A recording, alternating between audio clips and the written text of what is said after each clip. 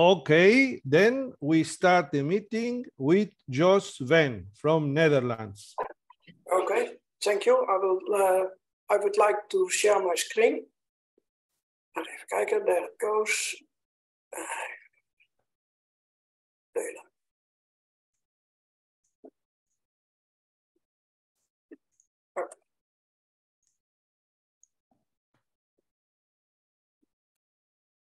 Okay, I made a little PowerPoint presentation to show what it's all about. And in this case, I would like to talk about the air quality.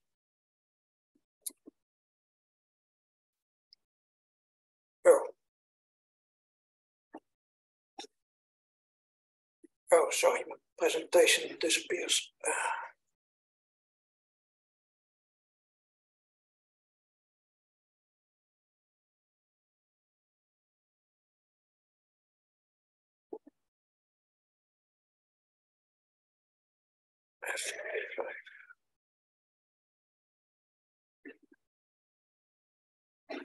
Okay, so let's see. Oh, yeah, sorry, I'm a bit surprised that. Okay, the air we breathe is loaded with tiny particles made up of chemicals, allergens, dust, smoke, or soil in the form of microscopic solids, gases, or liquids. The particulates are atmospheric particulates, or atmospheric particulates matter, in short PM, are separated in a number of groupings, like PM05, PM1, PM2.5, PM4, and PM10. These groupings are summed up, so PM10 includes all particles with a diameter of 10 micrometer or less.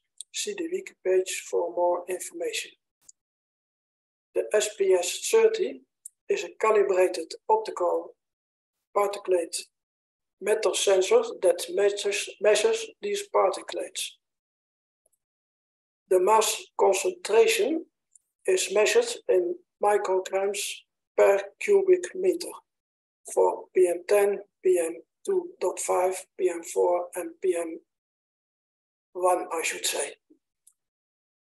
The number concentrations is measured in the number of per cubic centimeter for all the previous particle measures, including PM.05.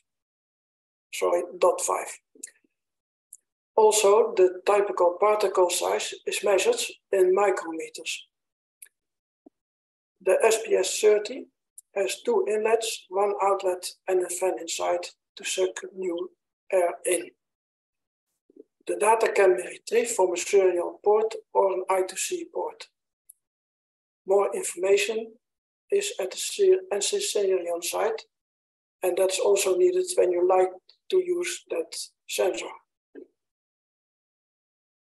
In a standalone configuration, I use, of course, an ESP32 breakout board, the SPS30, and a standard for the SPS30.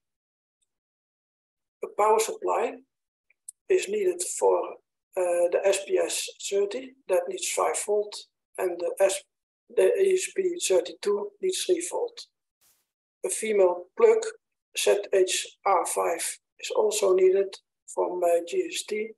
Note this has a very small bus contacts. Jos, we are watching only a black screen of your terminal, not not the presentation. Sorry. No presentation? No. That's terrible. Oh. No, terrible.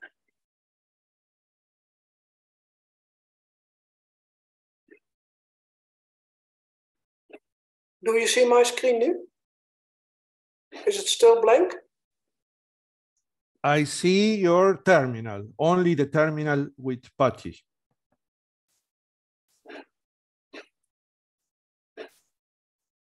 Oh, Oh, then I have a problem. Yeah, okay. Maybe you just shared the single window. Could that be the case? Not the entire screen. Oh, that is could be the case. Yeah, if so, then you need to stop sharing and then reshare the entire screen. Yeah, okay. Now we have it. Oh, sorry. Yeah.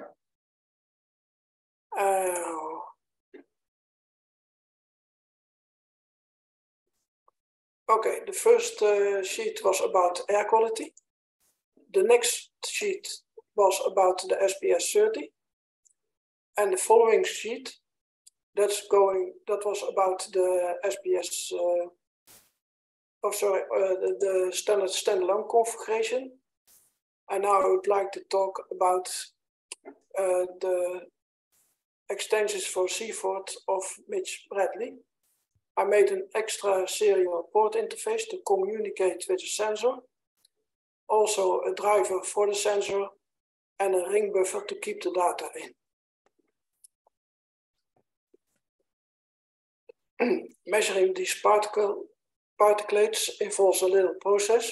The first record is shown after 11 seconds and it's not very accurate.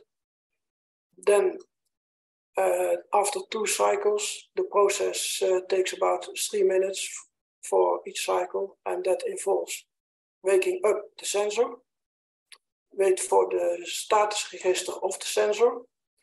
Then there is a warming up sequence to get fresh air inside the sensor. Then the sensor needs to take in 5 samples, and then the record is added to a ring buffer. The ring buffer can be shown on the web page. Then the SPS 30 is going in sleep mode. That takes about 3 minutes. And during the sleep mode, the current drops from 80 milliamps to 50 microamps. Other tasks at the same time: run a web server, communicate with the network, show what's going on, and allow interactions with the process. I'm now going to show you the program.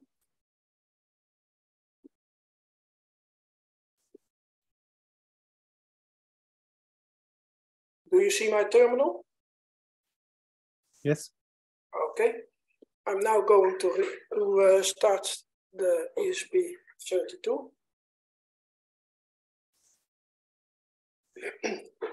The first action is to start FreeTOS, and FreeTOS runs CForth. CForth has been changed, so it starts and compiles applications when it is not interrupted.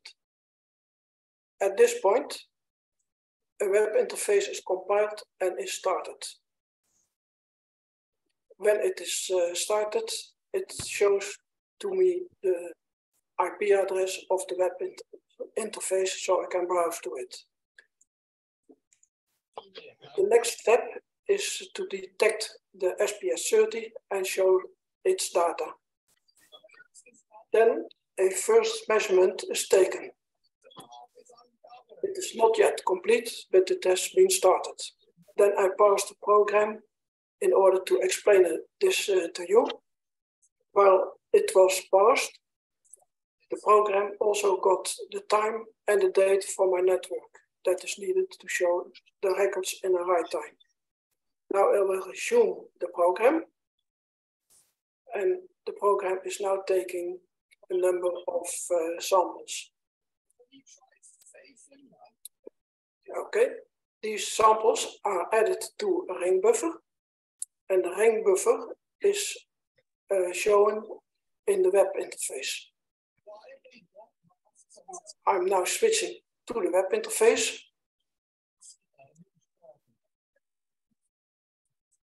Okay, I will stop and share it.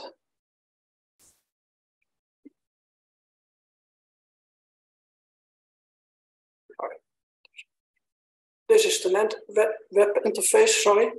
And as you see it, there are already two records in the web interface. Even kijken.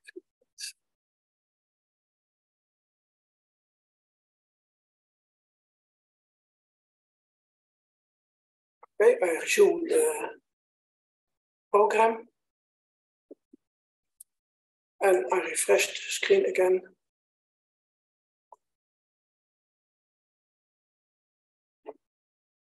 Oh, dat gaat natuurlijk verkeerd. Even kijken hoor. Even stoppen.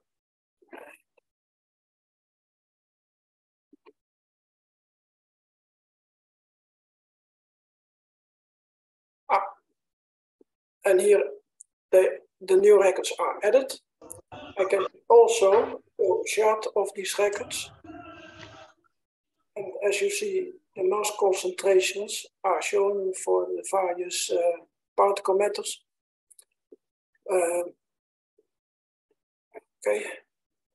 Normally, the difference between the various lines is very small, since these values are summed up. So that's the reason why you see a black line only here.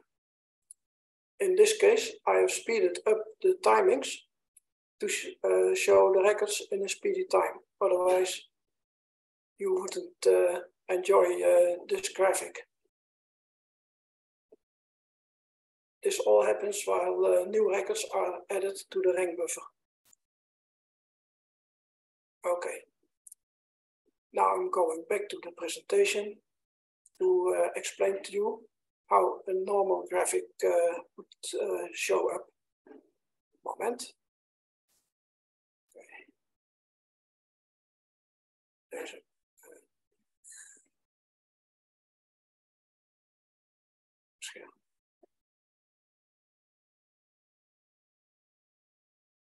oh, that's not right.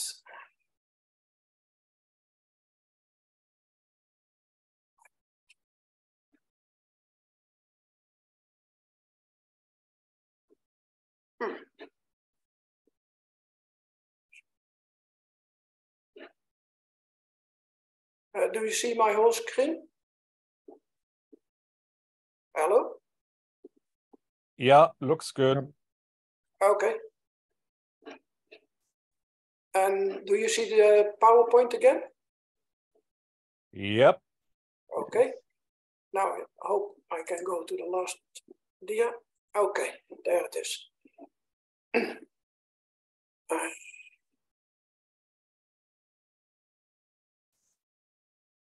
Well, here at about, I believe it was late in the night, the PM10 starts at 1.9.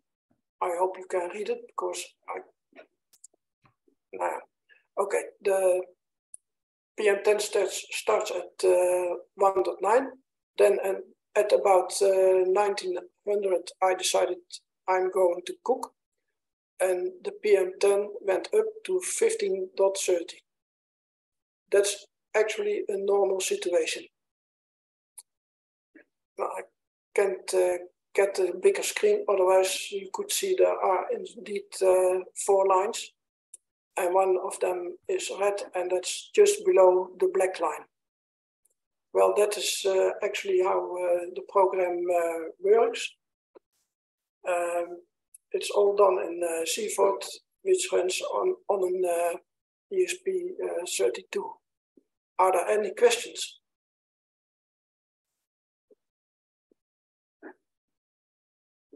Thank you very much. Okay. Thank you, Jos. Okay, thank you. Mm-hmm. So my question would be the modified version of CForce and this RTOS combination. Do you have this available at some place, or did you do the change for your own? Now, CFORD is on the web. You can download it from the site of Mitch Bradley. On my site, there is a communication program. And that's free available. That's that program allows you to transfer files to the ESP32 in a very fast way. The problem is this program is that it depends on my network. So it is a bit hard to use it on another system. However, I have also another program that measures the outside temperature, and that does not have that problem yet. And I'm willing to share it on my site, but that still needs some work.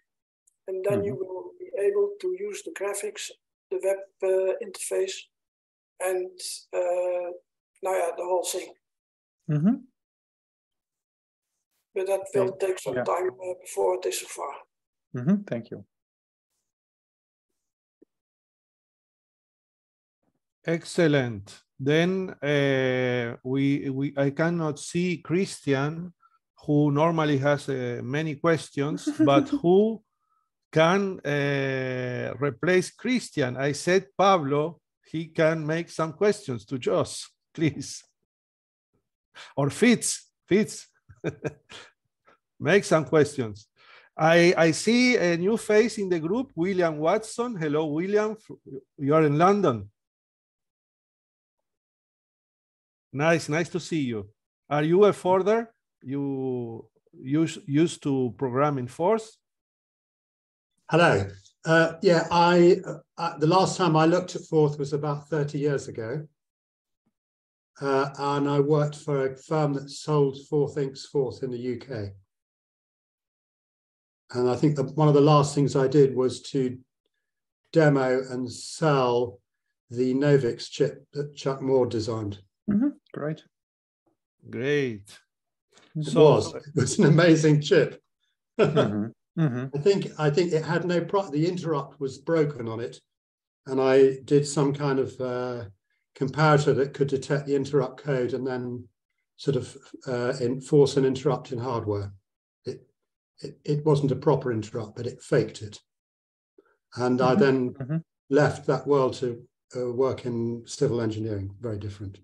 So, but I'm a fan of ESP32s and all of that kind of thing. And now I'm retired. I'm back doing stuff with them. And I stumbled on probably some posting of yours, Peter, and thought I'd have a look in and see what the world is like now from the Forth point of view. Wonderful. Then we have any more questions from Jason or Dimitri or Frank? Do you have any questions to Jos? No. No. Then we can follow with the next speaker. Regrettably, Brad did not make it to the meeting, so we continue. Let me share the screen. We have next participant is Bill Ragsdale with number to text conversion. So Bill, go ahead, please. Good, thank you, gentlemen. Let us go to share screen.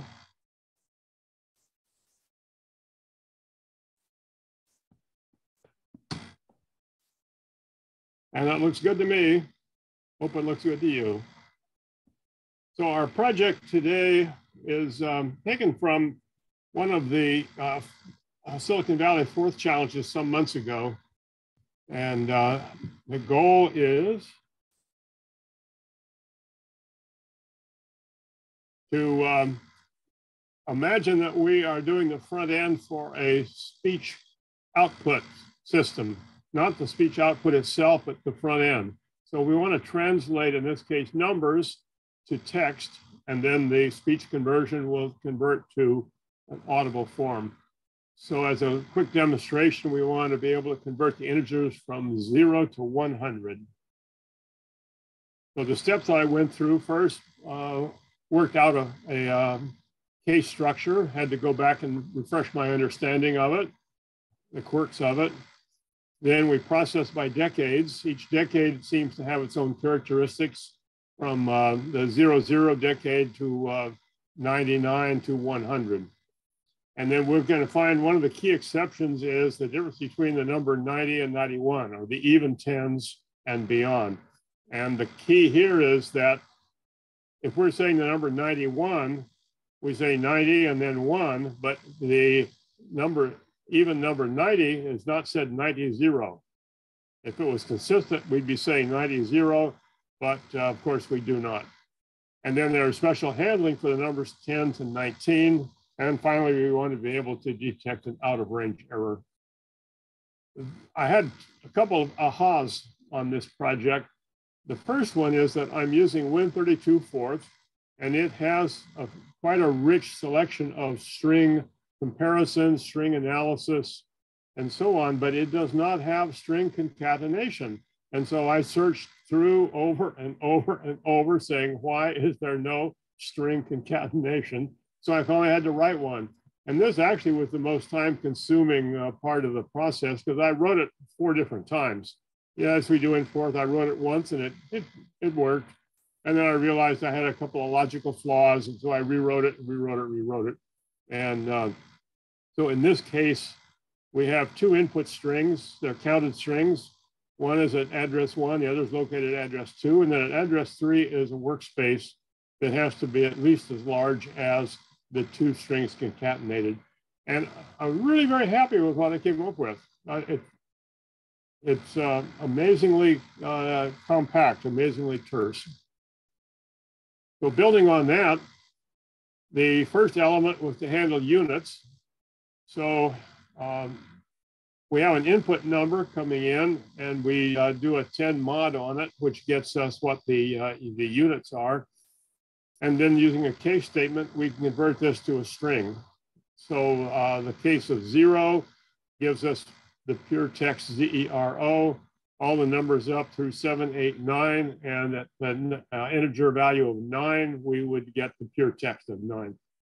And at the bottom is an abort signal in case there's a translation error, which should not occur, technically shouldn't occur. The second decade is from 10 to 19, and in English, most of these have the number with a teen added at the end. Number 0, of course, is said just as 10. Then we have 11, 12, and 13. Notice 13 is not 3-teen, it's 13. So that's a special case. With 14, we can just use the number 4 and then add teen on the end. So coming into this, the units has already been converted. So in this case, we use the word add teen. And we look above and see that add.teen it does the units, and then it brings in the string of teen. So at this point, there are 2 strings on the stack. There's a string, the addresses of the strings. There's one of them, which is the address of the units portion, and then the address of the teen portion. And later, these will be concatenated together. So at toward the end, we see 18 would be the number 8 and added teen. 9 is number 9 and then adding teen.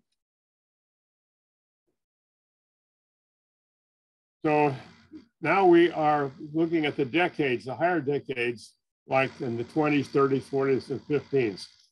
In this case, we have to allow for this quirk that, for example, you see in the comments there, we say we're building a hyphenated number like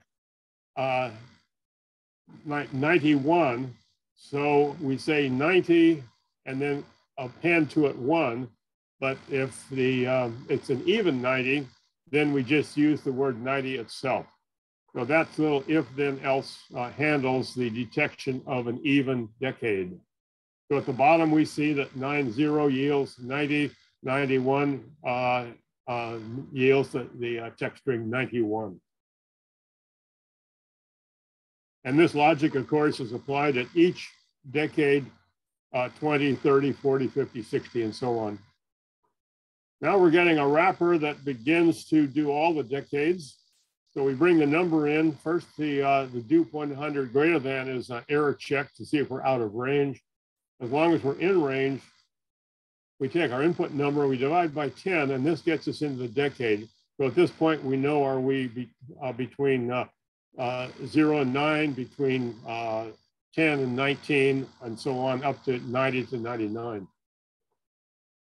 If we get a quotient of exactly 100, that means we've divided 100 by 10 and we get 10. And so this just gives us the string 100. If we get a 9, this tells us in the 90 decade. And so we get the C quote gives us the prefix 90, then we do the decade. So then we apply the decade function, which gets us handling between 0 and 9. So we work down all the way to the bottom at the 3 decade prefix is at 30, the decade prefix is at 20. And now when we get down to 1 and 0, we have special conversions that do the tens and do the units. So with a case statement, it becomes very systematic. We have to handle each of 3 special cases, but it all glues together quite well. This is the overall wrapper. The convert.1 in green, you see, converts 1 decimal number. The all.decades does the translation for all of the decades. The output text concatenated moves the 2 strings concatenated together into the output text. So all decades gets us 2 input strings. The output text concatenate, joins them together, and puts them into a workspace. And then finally, output text count type displays the output. Finally, we put a do loop around it. So we set the range from 0 to 100, which is done by 101 0 do. The I4.R2 spaces just formats the number we're converting. And then we do the single conversion, convert 1. And this is done then 100 times. And now we see an example of how it actually operates. So this is the live output. The previous wrapper text gives us, takes, the first case is the number 0 and it outputs 0. We go down the column down to 9. Then we are handling the first decade or the second decade from 10 to 19. And of course, it operates correctly. And now we're into the big numbers. And you see that 20 converts properly. It doesn't give us a 20, it gives us 20. And then 21 down through 29. And an example, the last decade is 90, down to our final number of 100. And the OK at the end lets us know this was done by 4. Now, in the next slide, we're going to see the actual voice output. And I want to point out, I did not do a voice output conversion routine. We did the text conversion, and then I fed this into an online voice conversion system so we can actually hear what it would sound like. 90, 90, 91, 91, 92, 92, 93, 93, 94, 94, 95, 95, 96, 96, 97, 97, 98, 98, 99, 99, 100, 100, okay. So the front end we've written does front end properly, do the text conversion that would then later be converted into sound. Now the next case is in Spanish. I said, well, if we did this conversion in English, let's look at it and see what it would be like in Spanish. Now that second decade from 10 to 19, it has the most irregularity into it. So that's the one I did in Spanish. And I found out that once I had this overall routine done, adding the Spanish conversion took about 2 minutes. The entire application, what with all the details I did, maybe it was 4 hours. But by the time I got that whole code done, bringing it into Spanish took like 2 minutes. So the code is quite portable. And we saw again, Spanish has the similar characteristics of English, where the tens are done by 10, 11, 12, 13, 14, 15 are all special words. Then from 16 to 19 is 16, 17, 18, and 19 are all done by taking 10 and 6, 10 and 7, 10 and 8, 10 and 9. So there is Spanish, and now we'll hear the Spanish translation. 10, 10, 11, 11, 12, 12, 13, 13, 14, 14, 15, 15, 16, 16, 17, 17, 18, 18, 19, 19. And very good, it does work. So in summary, the programming took more effort than I thought. I thought this was going to be kind of a little quick thing and just type it out and type the code the first time through, it's going to work. Well, I found out due to the irregularities in language, there were more special cases than I realized. And the big aha, as I mentioned, was that Win32.4 has no string concatenate. And so I actually spent the most time on that. And as I said, I rewrote it 4 times until I got one that I was really satisfied with. We see that there are many irregularities in the low numbers. And I guess our children, and we learn by memorization. We certainly don't have the algorithm in our head on how we do a difference between 11 and 17. And I guess non-English speakers, I don't know how they learn. I guess, I don't know how they learn it. They just learn it. And finally, in voice response, the voice response system that I used online handled the hyphen properly, because proper English would be to write numbers like 21 as 20-1. But if you're doing a real speech input translation, the hyphen would not be present. So here's a postscript. This is a little conclusion. After I thought back on this, back in the early days of FIG, we did the FIG implementation workshop. And one of our members was Mike O'Malley. In 1975, he was doing speech research at the University of California. And he was a consultant to Texas Instruments and guided them on their original Speak and Spell. The Speak and Spell was the very first game toy that did natural language output. So you could put in words, you could type in numbers, you could do math, and you could play some word games. It was all on a portable basis, about the same size as a normal tablet today. And so, as I remember right, his fee on this for the consulting work and transferring rights to, he had patented some of this, and so allowing them to use the patents and his consulting, I believe he got a fee of $1.5 million, which is about $8 million today. So at that point, Mike was pretty well off, so he retired. And then within the Fourth Interest Group, he developed the Texas Instruments 9900 FIG4 implementation. And I did note subsequent to that, about another 10 years later, he and his wife purchased the Berkeley Daily Planet newspaper. At that point, it was a print newspaper and it was kind of struggling, but the two of them became benefactors. They bought it. They continued it as a print newspaper sometimes, and now it's gone inline. So it is an online newspaper, and it's currently growing quite strongly. So we can see how Forth technology can become practical, can be monetized, and it can lead to a good retirement. So do we have any questions? Good. Amazing, Bill. Very silent, so that is fine by me. I did not know about this anecdote. It's really interesting that Forth can be behind so much technology. Mm-hmm.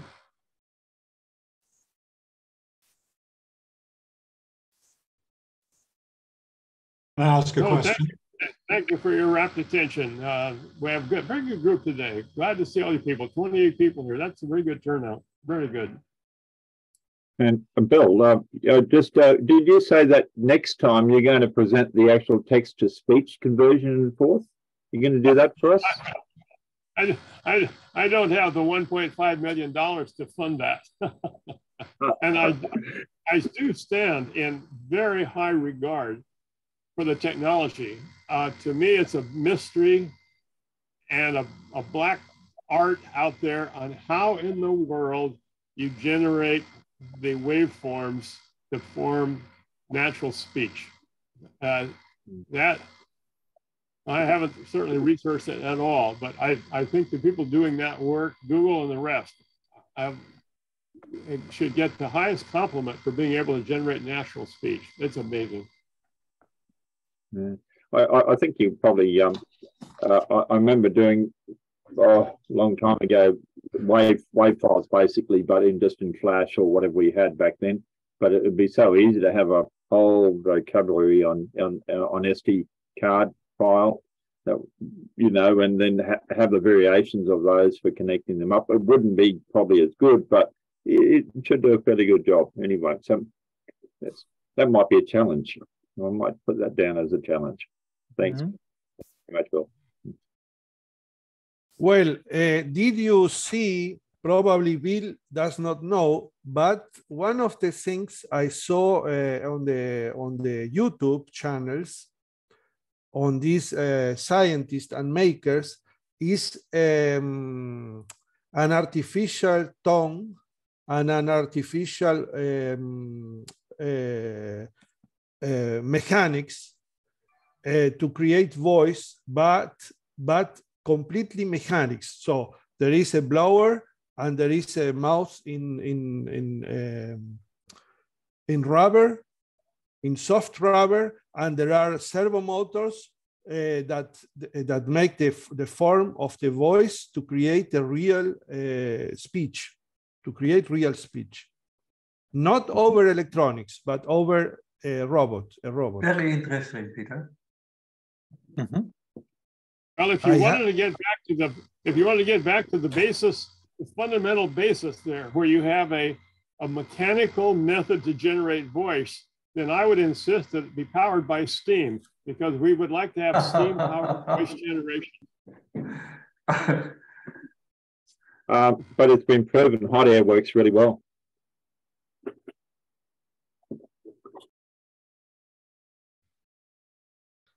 Okay, then if we have new members in the group, and Morshid, where are you in the world? If you want to say hello to the group.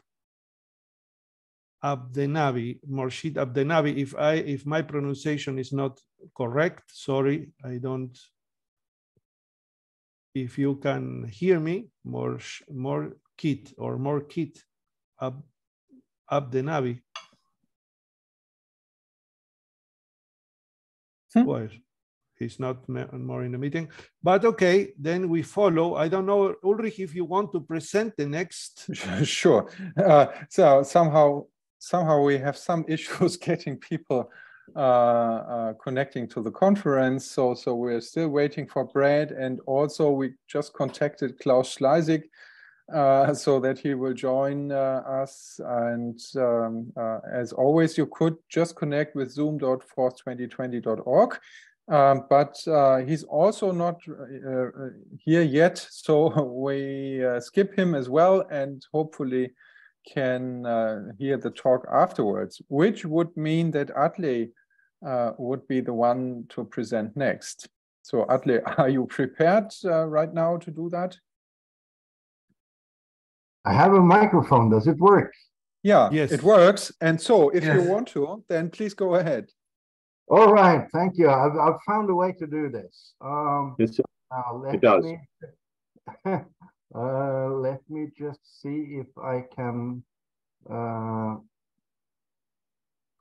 Do you see the Forthmobile on the floor? Yes. Okay. Loud and clear. Excellent. Then I can share. Then I can share a window here. This one. And now, if I am lucky, you should see my screen, and you should see the Forthmobile in the upper right corner. Exactly. Exactly. Excellent. Okay. So if you look at this document, then you'll see how it's built. So it's built around a motor controller, some sensors, some pulse counters, some laser rangers, a compass, and this board that I've shown you before, this ESP32 super expander that I call it. So I'm just going to show the overview of how the software works. It has a low level part and a high level part. So the low level part interacts with all the various doodads that are connected to the super expander. For example, for motor control, for these registers that control whether it goes forwards, backwards. It also generates PWM values so that I can vary speeds. There are different ways of turning. For example, I can turn by running half the wheels forward and the wheels on the other side backwards, or I can block one set of wheels and run the others, or I can just adjust the speeds. That will change the way that it turns.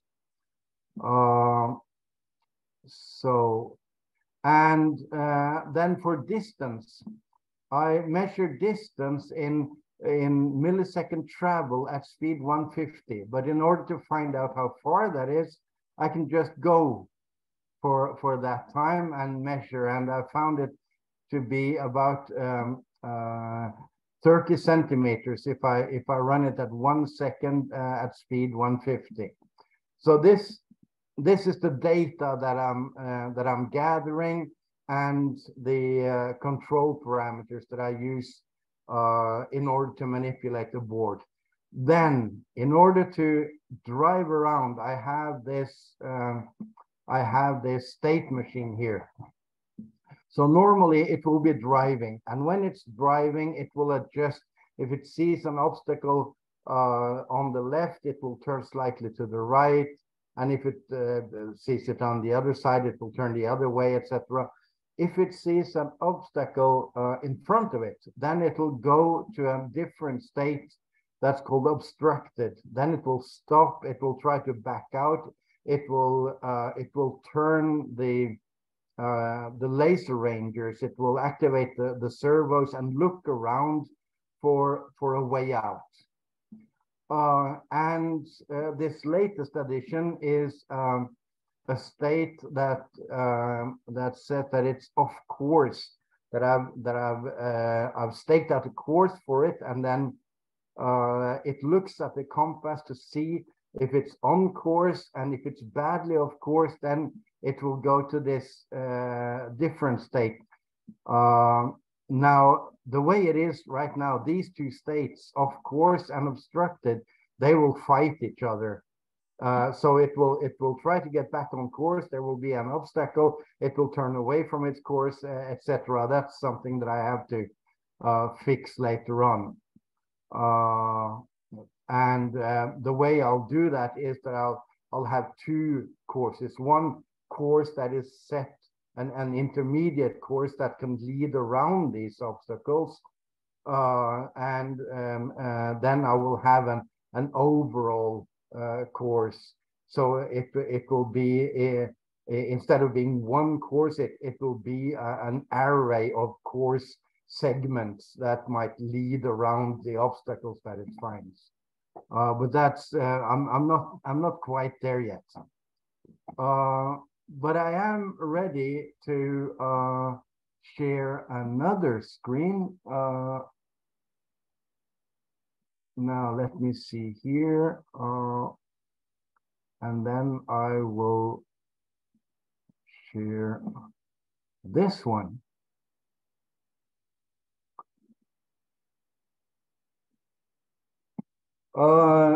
Now, if I do this,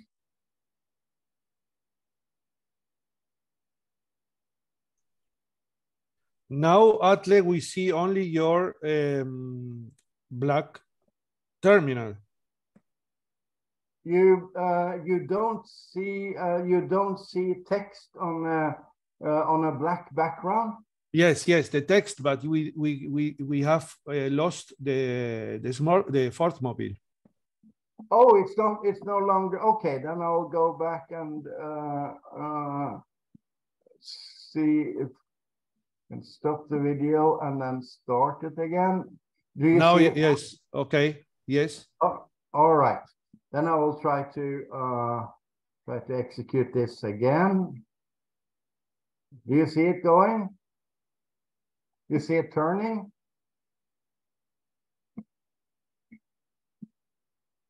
No, Not it's moving for me. not moving. Static.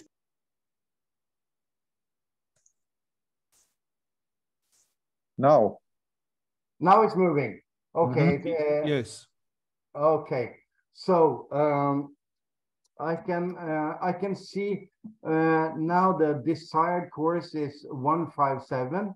The actual course is 159, and it's turning left. It shouldn't. In fact, it shouldn't do that. It should go straight ahead when there's so little difference between it. But anyway, I can run for say 5 seconds. And then I need to and see how it likes that. Yeah. So now it went off in that direction for 5 seconds. I can see if I can get it to come back.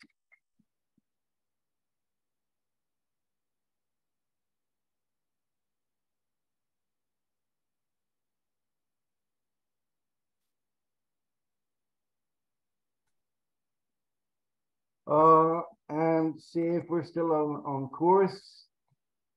Yes. So let's see if we can run into an obstacle. We have the same desired course, but I will turn right.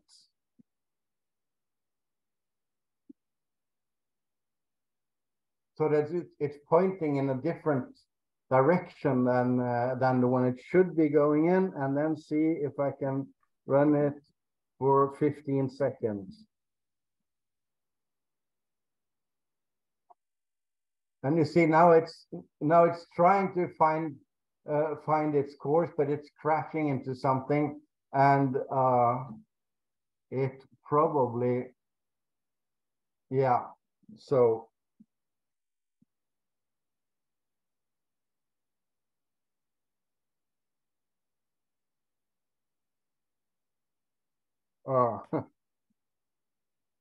so the way this works is if I give it this command gear backwards, then it will go backwards forever.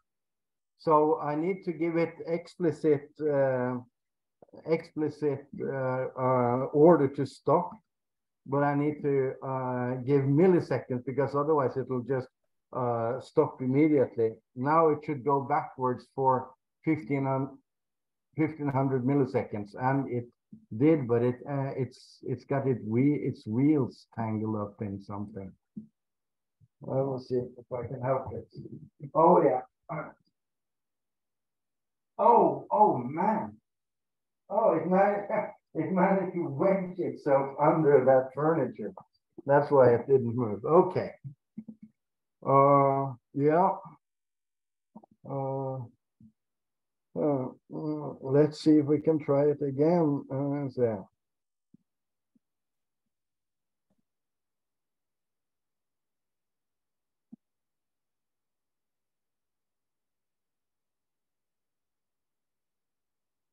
Of course, and now we run for 15 seconds and see if it can get back on course. It did. So it found its course, and now it's off. It's going off towards the entrance door. And that's, yeah. Oh, now it's collided with the entrance door. I see that. If you look at the log here, you see that it's obstructed. It's trying to back up and trying to find a way through the entrance door now. That's basically, that is the status of this project as it is now. Let's see if I can get my ugly mug back on the screen. And that's it. That's the status of the Forthmobile. All Very good, fantastic. Yeah, the documentation and code and everything is up on GitHub, and Peter has given me access so I can put it up on the Forth website as well. As soon as when it's good enough to go there, I will put it there. Yeah, thank you. I think Rob Probin and Willem Ouwerkerk are the specialists here in robotics, together with Jos, of course, and Ulrich and everyone else. But probably Rob and Willem can give you some feedback. Very good. Love it. More robots, the better. Yeah. Yeah, I'm trying to. I will be attempting to draw a map for it and try to implement the A-star algorithm for going into the kitchen and coming back again. Yes. Yeah. Good. I have one question. So would it be reasonable, instead of giving times to do the movements, talking about distances and angles? Like turn 90 degrees to the right. Yes, well, I did something horrible when I designed that PCB. I left. I have some registers that are cascaded, so the serial in on one goes to or the out from one goes to in on the next one, etc. It's just that on the first one I forgot to ground it, so it's shifting in random bits, which makes all the data that I get for the status of the wheels, it's garbled. So I have a new board that's coming in now in a few days, and also I will solder a little strap onto this board to just ground that input, and then I will be able to measure distances more accurately. Yeah, so then you would measure back the turning of the wheels so that you can do closed loop control there. Yeah. Great. What type of encoder do you have on the robot? Remind me. I think I've looked at your robot before, but I have this. I think I should even have one here. Those are IR encoders with a. So there's a slit in the wheel, and every time there's it passes through this opening, then I get a pulse. Okay. And these pulses then go into a 4020 counter. Yeah. And they are being stored there, and that 4020 counter is then connected to a 165 register that shifts it into the ESP32, so that I can read this whenever I want. So I don't have any interrupts or anything like that. I just read the values. Yeah. Something I want to remark that Atle created his own board from nothing. He had no electronics knowledge 1 year ago. He had no knowledge of force 1 year ago. He prints with the 3D printer many parts of this kit. He makes the Java interface. He talks to the Forthmobile over a own design of a terminal. So I would like to know more Atlas. We have only one in the group, and if someone knows more Atlas, we will be very happy. Very impressive. Indeed.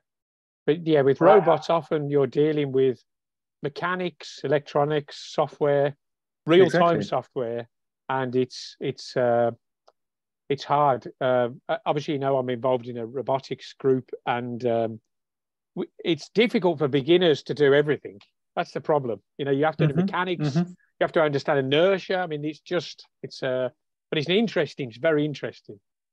Yes, I mean, I was a Java programmer. I was programming, you know, the administrative software, and when I put a value somewhere, that value was there, and there it didn't. There were no voltage levels or nothing that could burn or blow up or crash or anything. Yeah, the worst thing that could happen would be some kind of exception, and then I could just go in with a debugger and find out what it was that I did wrong. So the level of catastrophe that can happen here has made me more disciplined. I look a lot closer at my code now than what I used to do. Yeah, I think Francois want to build one of these kits, and probably Christian Hintze. I know that Jos Ven has also one of these robots, these smart cars.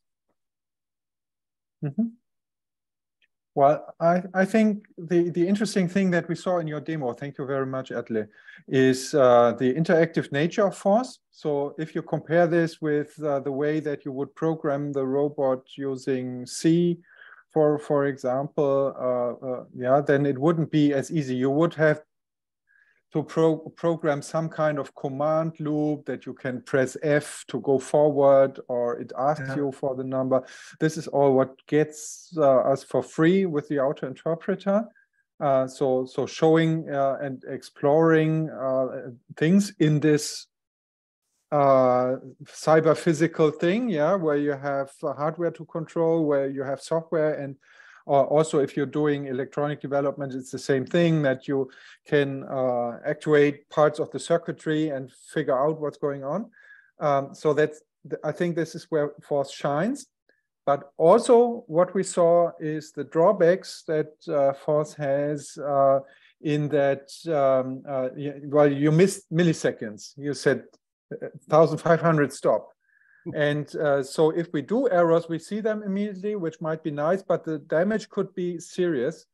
And so there is no safety net. And I think that's something that we need to think about. Also, Bill said that writing the string append routine was more work than he expected. Well, as being an old Forth programmer, that surprised me, of course, but it's the same experience that others tell me as well. In the end, it's nice program and it looks like Forth, that's great, but it's not as easy as it should be. And I think that's we as a community can think about this. So how could errors that Atle did by demonstrating, how can we avoid this to make things not catastrophic if we mistype?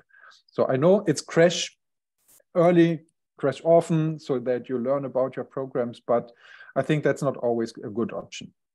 I'm not so sure. I'm not so sure, in fact, that we should be protected from all of this. Because it does something to the way we think. You know, when I look at Bill Ragsdale's, it's like watching poetry. You know, it's it's beautiful. It's the only most logical way of dealing with a problem. And if we were protected and guided and babied around like we are with these Java IDEs, I don't think we will be able to fully realize our true potential. So Forth is also it's a form of meditation.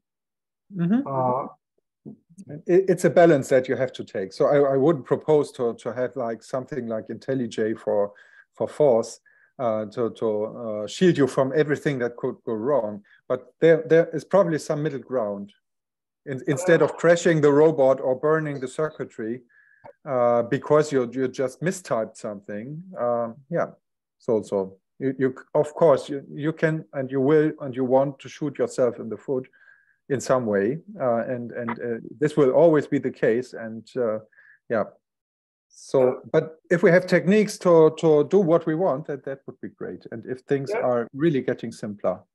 you could use the catch and throw mechanics of Forth, and then you can catch a lot of errors. For sure. But that keeps a problem when you're using hardware and circuitry. So you have to some kind of couple it with the software, measure the current or something like that. So you can keep the system safe. Yeah, to prevent crashes, I have all these IR sensors that ideally should be mounted all around it, and I also have some tilt sensors, and I can plug all these onto the board. But I realized I forgot something Don Golding has been speaking about when he's speaking about his triune operating system, that not all of this should go to the CPU. Some of it should go directly to whatever powers the wheels. So that's probably something I'm going to change when there's a revision 4 coming up. I am the lawyer of Atle, and I will come to his defense. I will defend my customer.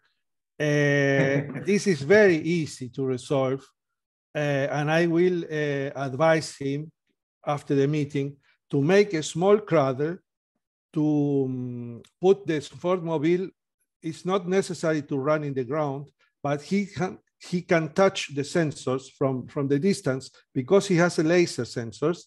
And he can see the wheels spinning in the right direction, etc. When everything is okay, then he puts the Forthmobile on the ground and it will run. This is not a big problem. But Atle's problem is because he makes everything. He was a couple of days ago with the PCB board problems, so he must solder and find the cold solder and this kind of problems. But I think this project is fantastic for the community. In a couple of months, this will run like butter. Yeah, great. So are there any other comments or questions to Atle? Well, Murshid had a question in the chat here. Right. Yeah. Well, it won't heat up. It will simply run out of battery. If I took this out on the football field and let it go and lost contact with it, it would run until it was out of batteries, but it wouldn't overheat.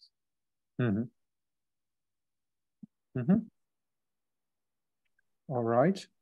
And then there's another question that he asks is like why you don't use a camera. I have a project with a Raspberry Pi and a Cadas Vim that is powerful enough to be able to interpret data from a camera. The ESP32 and have the ESP32 interpret the data that it sees. It's really on the brink of what it can do. It can recognize objects, etc. But to be able to process this in real time, I wouldn't do that with an ESP32. But with a Raspberry Pi, yes. Okay, great. I would say so. Thank you very much, Atle, again. Looking forward to the progress of your robot. And we see it blinking in your background. That's so great. Yeah, wonderful. So I'm happy that I can say welcome to Klaus. Thank you very much for joining us. And Klaus will be our next, give us our next talk on FPGA ForthCPU Microcore and its real-world applications. So, Klaus, are you prepared to share your screen or slides? Do you hear me? Yes. Okay. Yes, I'm sharing my screen. Let's see. This is what I want to share. Okay, so do you see my PPT presentation? Yes. Okay, so Microcore applications. In retrospect, I would say I should have done this as the first presentation, because this, I think, gives a lot of motivation and also gives you a better idea of what Microcore can be used for, because after all, it is a very high performance Forth engine. Anyway, so let's start. This is the list of major applications I have been doing over a period of, altogether, well, let's say 15 years or so. And I go through them project by project. The green numbers to the right are the types of FPGAs I'm using. And since this is all a while ago, these are all 90 nanometer technologies, which means they are quite old. But anyways, they are big enough for Microcore and additional stuff that is needed by the application. Geolon MCS. This is an offshore seismic data logger, and offshore means besides the XYZ axis of geophones, we also have the hydrophone pressure, the so-called Z component. So this is actually a 4-channel data logger. And this is also the reason why commercial land seismic recorders cannot be used for this purpose. And this is, well, it's not very complicated. We have 24-bit digitizers, and we have a very, very high precision time base that is not allowed to consume any power. This is a contradiction. But there is, in the US, there is a French guy who specialized on these kinds of time bases, and he gets a precision without heating and with a crystal oscillator of 1.5 seconds per year, which is excellent and good enough for the seismic data loggers. And the time base is important because several data loggers are deployed on the ocean bottom for one experiment, and later on, when you correlate the signals, you are dependent on the precise timing to get the correlation right. The digitizer fills a 4 megabyte buffer, and whenever the buffer is almost full, it is written out to a disk, and the disk can be read. At the time when I did this, it was not clear that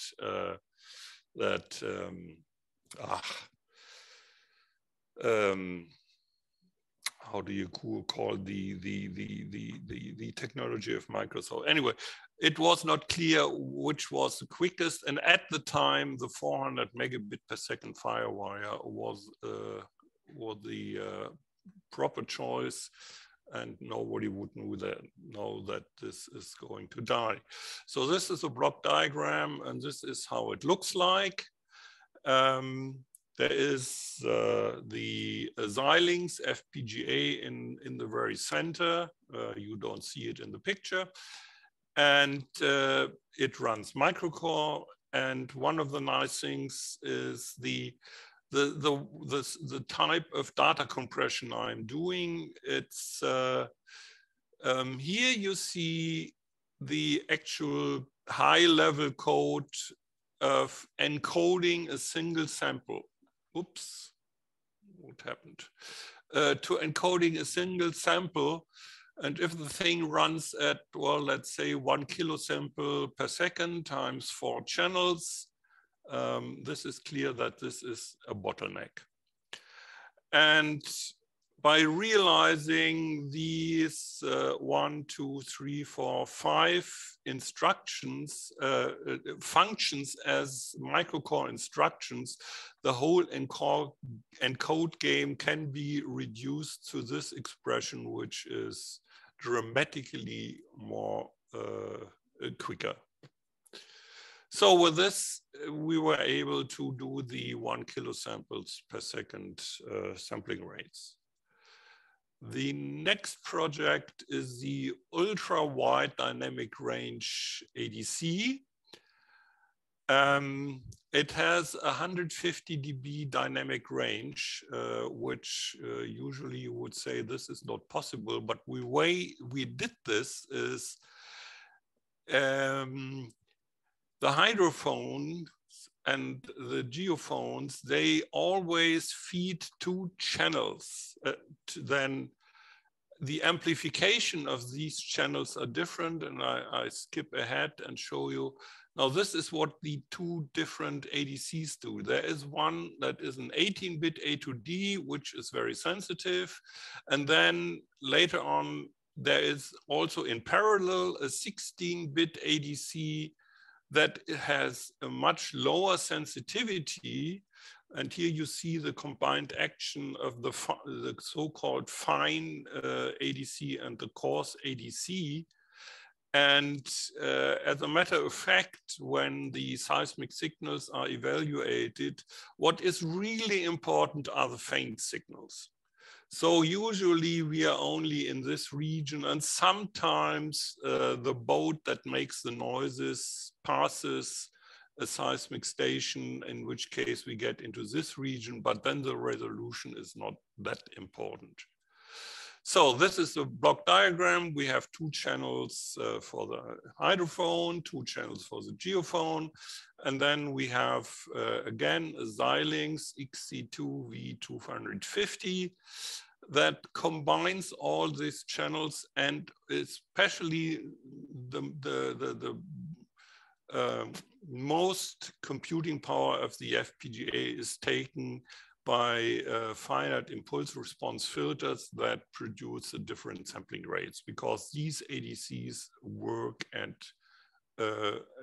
standard speeds and always the same. And so the reduction of the sampling rates is being done by low pass decimation filtering.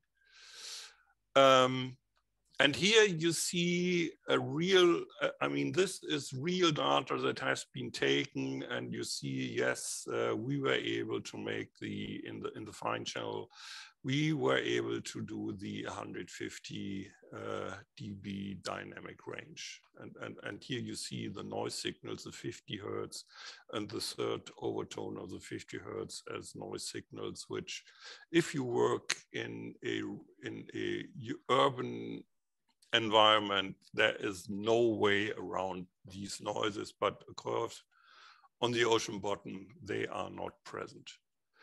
So that was an enhancement of the Geolon MCS with an extended dynamic range. The next project is Sugar. Sugar is an acronym, and I don't remember what it stands for, but in any event, this was a large project that kept us busy for more than a year. There is a boat, and the boat has a coaxial tow cable, which in this case was 7 kilometers long.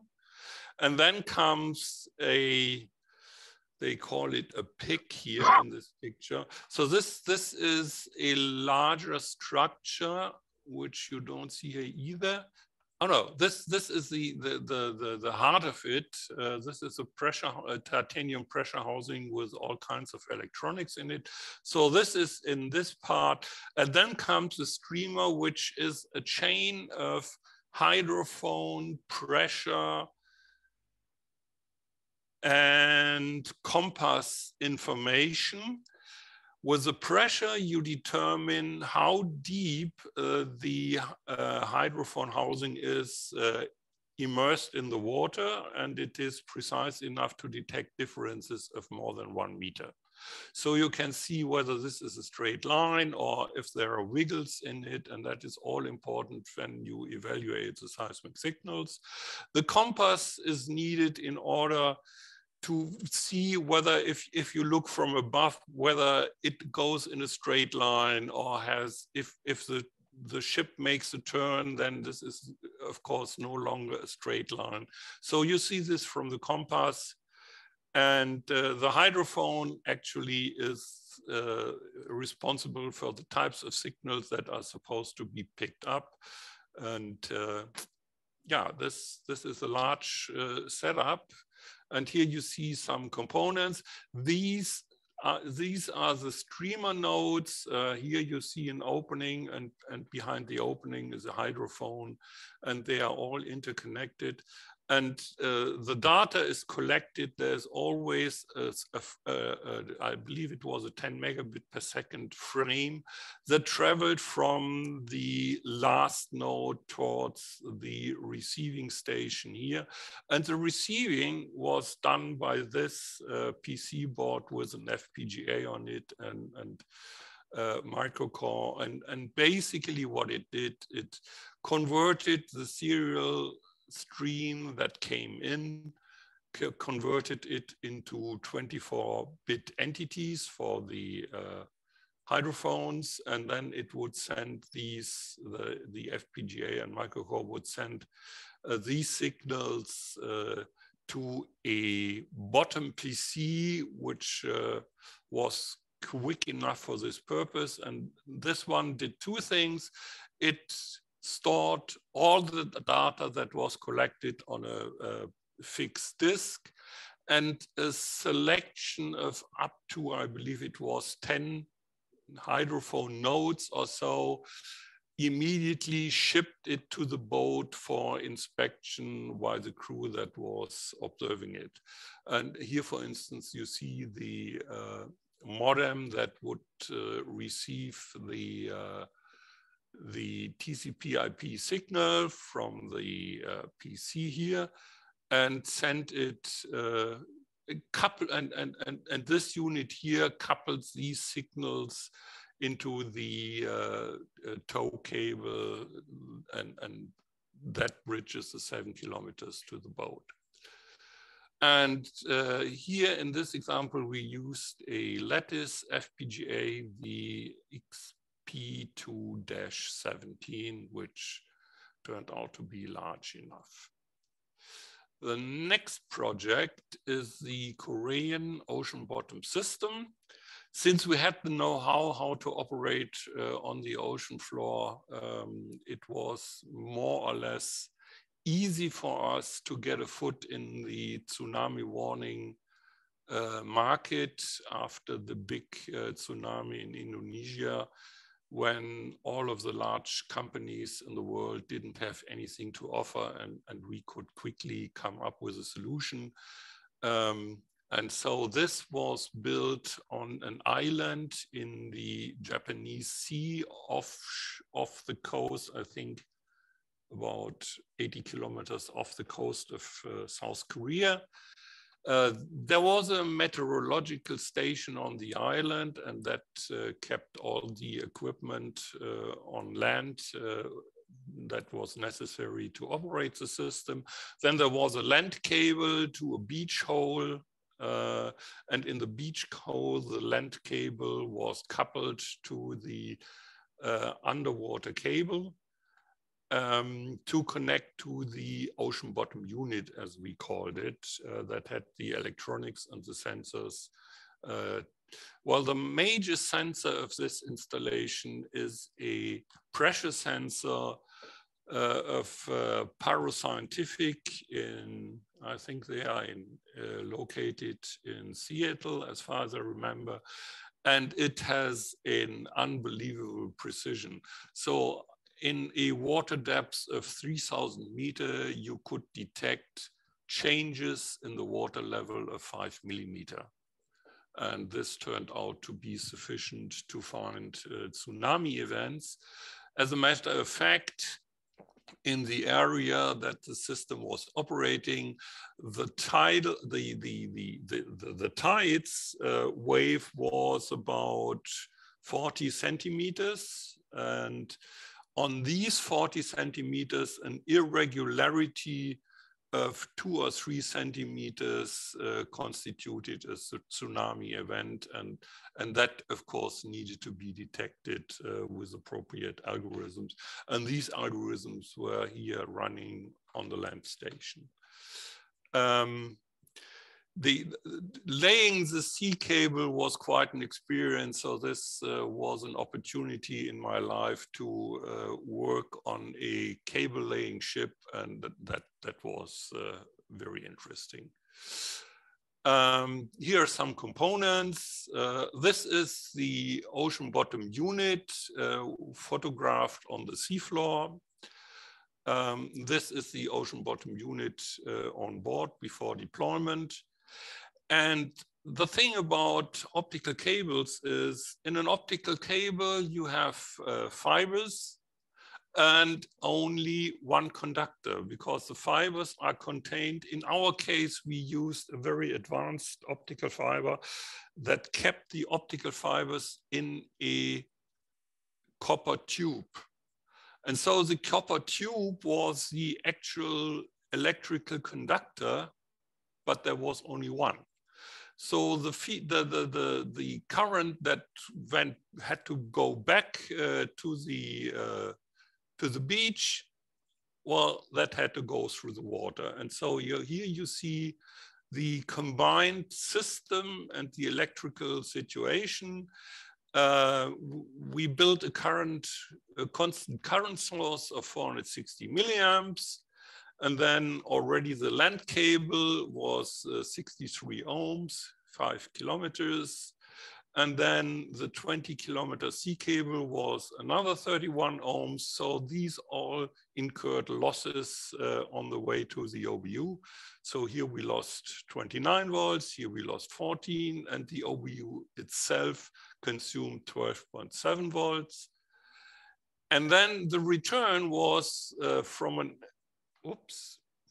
electron trode on the OBU, which is the cathode, because the anode more or less disintegrates, and we didn't want anything to disintegrate deep down in the sea. By the way, deep down means 2,200 meters in this case. And so the current travels through the water to a beach electrode.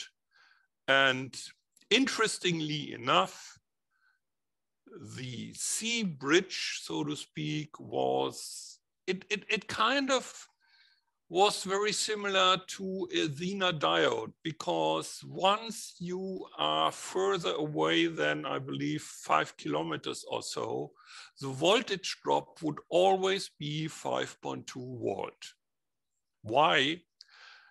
Yeah, because the only narrow spaces was the electrode on this side and the electrode on this side. These were more or less small, but then the ocean can be thought of as a conductor of infinite widths. So the water itself doesn't produce much of resistance, but the resistance is concentrated around this electrode and this electrode. So that was COPS, and again, we did it with the lattice XP2-17. The next project was also something unique, a 250 amp and 100 volt current source for a proton cyclotron bumper magnets at a specified precision of 10 ppm, which is quite a challenge. And especially since the 10 ppm precision had to be maintained down to a static DC level. And this is something that will be destroyed by the temperature coefficients of the involved operational amplifiers. So what we did is we put 2 copper layers on the printed circuit board, both 100 micrometer thick. And these copper layers would then be heated up to 52 degrees. So after 2 hours or so, the entire board would be heated to a stable temperature. And this way, we also got the 10 ppm precision at static DC levels. What is a bumper magnet, or what are bumper magnets? Well, if you have a proton cyclotron, during the running of the protons around in circles, more and more protons would catch up electrons and kind of disappear from the stream. And so every now and then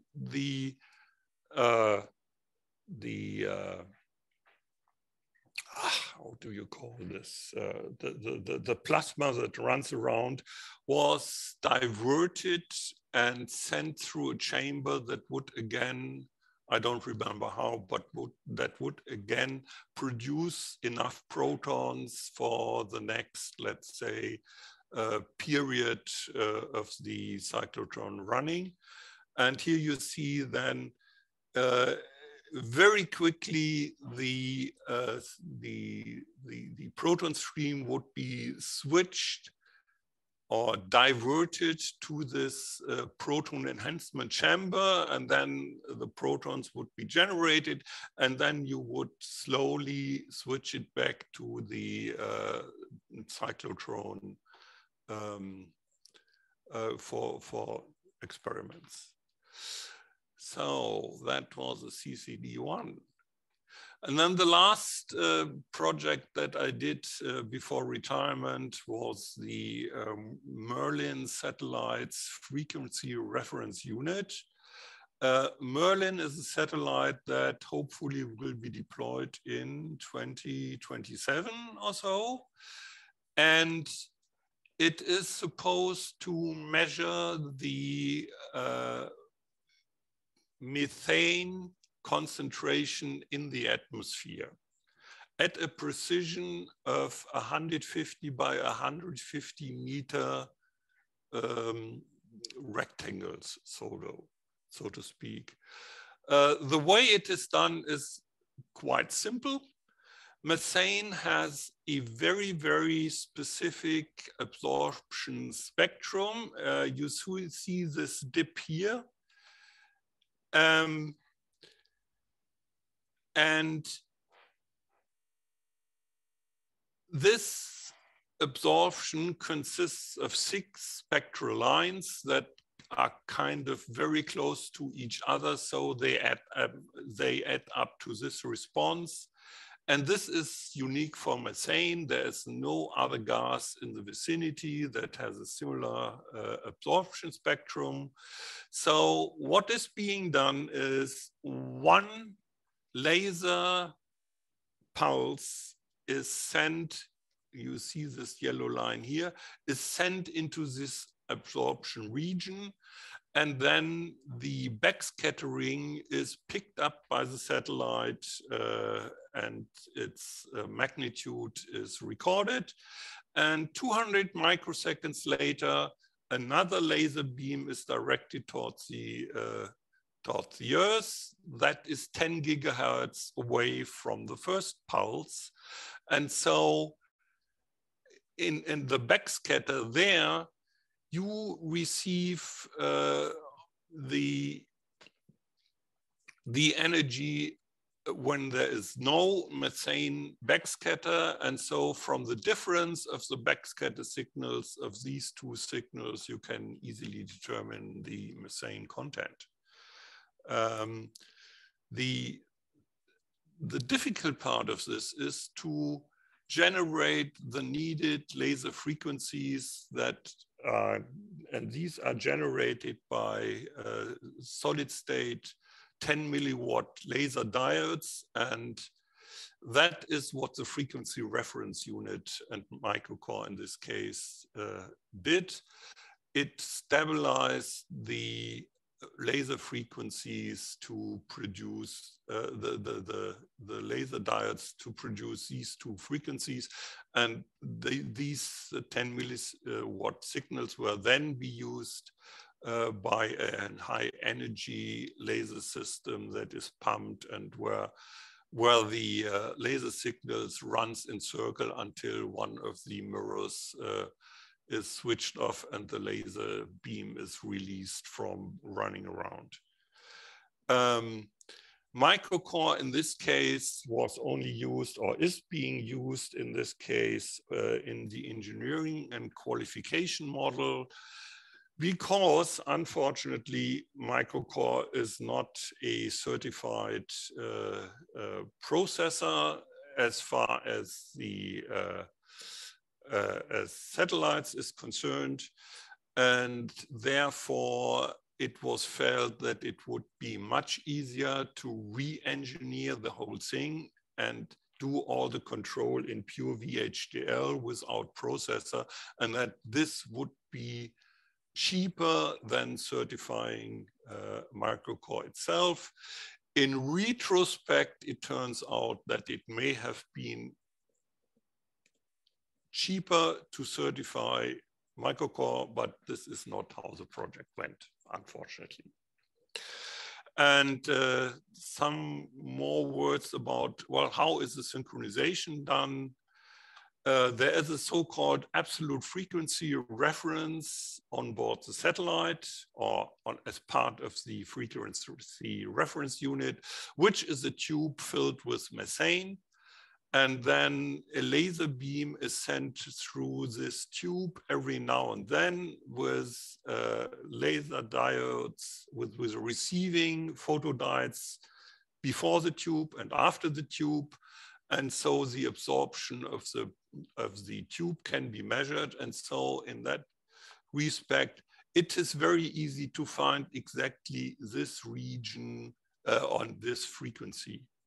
And then there is a very simple wave meter also on board the satellite, which consists in its very heart of a 760 pixel sensor line and a so-called FISO is used to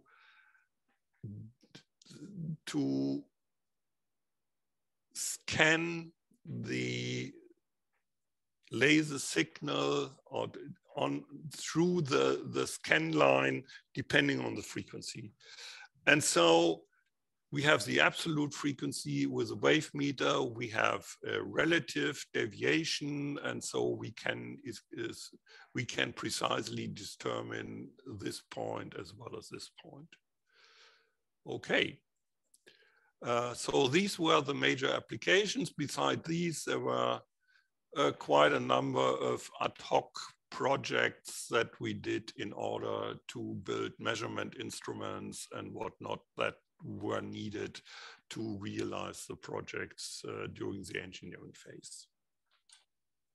Okay. New developments in Microcore.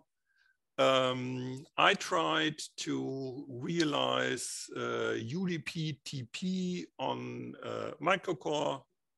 I did not even try. I realized it actually without byte addressing, and it turns out that this can be done quite well and is quite efficient, but unfortunately, all the existing large IP packages depend on byte addressing, and so with my approach, I couldn't use any of those.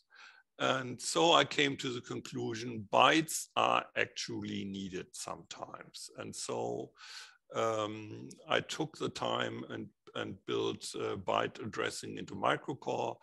And now you have all possibilities, because byte addressing only makes sense if you have a 16-bit or a 32-bit or a 64-bit architecture, because with other word widths, the concept of bytes doesn't make sense, because you cannot really address it in a linear address range.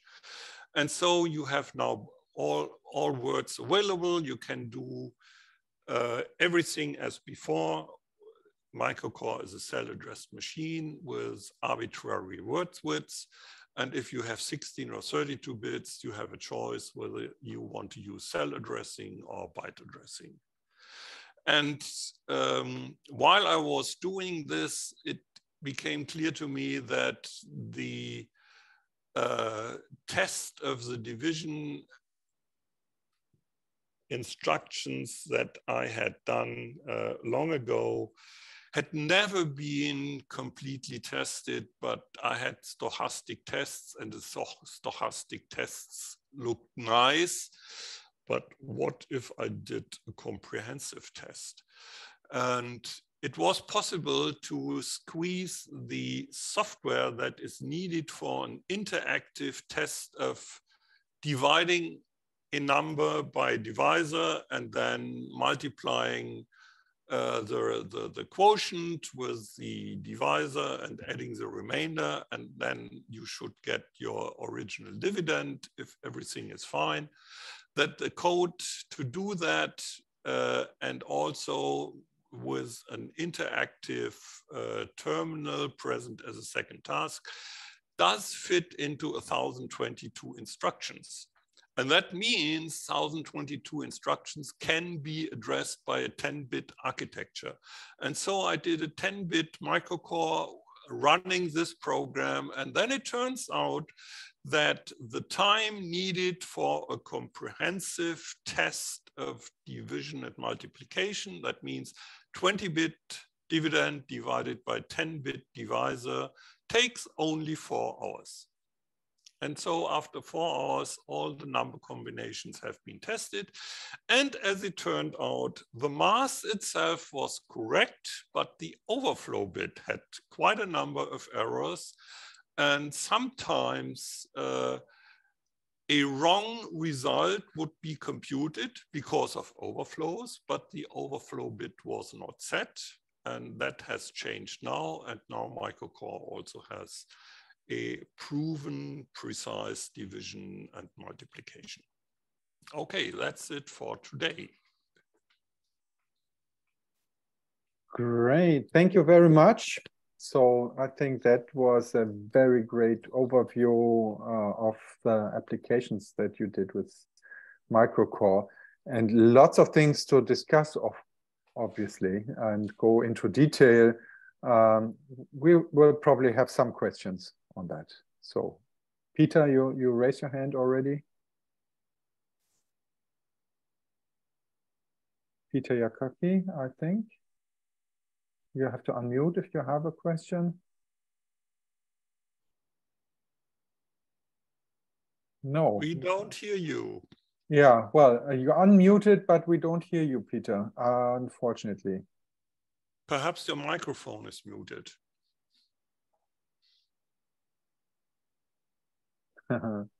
This is the microphone. I have that many inputs and outputs they switched before. No, that's right. No, I didn't have a question, but I just found it very interesting. I said I was immersed in it, so and very deep. But yes, no, that was really interesting stuff, and but Microcore as well. I'll look more into it as well. But yeah, thank you. Thank you, Klaus. Yeah. So other comments, Christian? I look at all this and I'd like to have an idea when it was implemented and why Fort was selected to do it at the time. Yeah, that has a prehistory. I mean, I'm programming in Forth since 1980. And I never felt the need to use any other programming language. And I had, since I was self-employed, I had a choice. And I always cooperate with scientists who were not interested in how I realized something as long as it worked. And so I used the RTX 2000, and then Harris stopped the RTX 2000. I had to use something else. I chose a Texas Instrument DSP, which was quite new. I think it was the 320C28 or something, just to find bugs in this DSP that even Texas Instrument didn't know about yet. And that made me kind of furious. This was the time of the Spartan 2 technology, the XC4000 series, and I came to the conclusion that if I do my own processor, it would fit into an XC4000, which it actually did.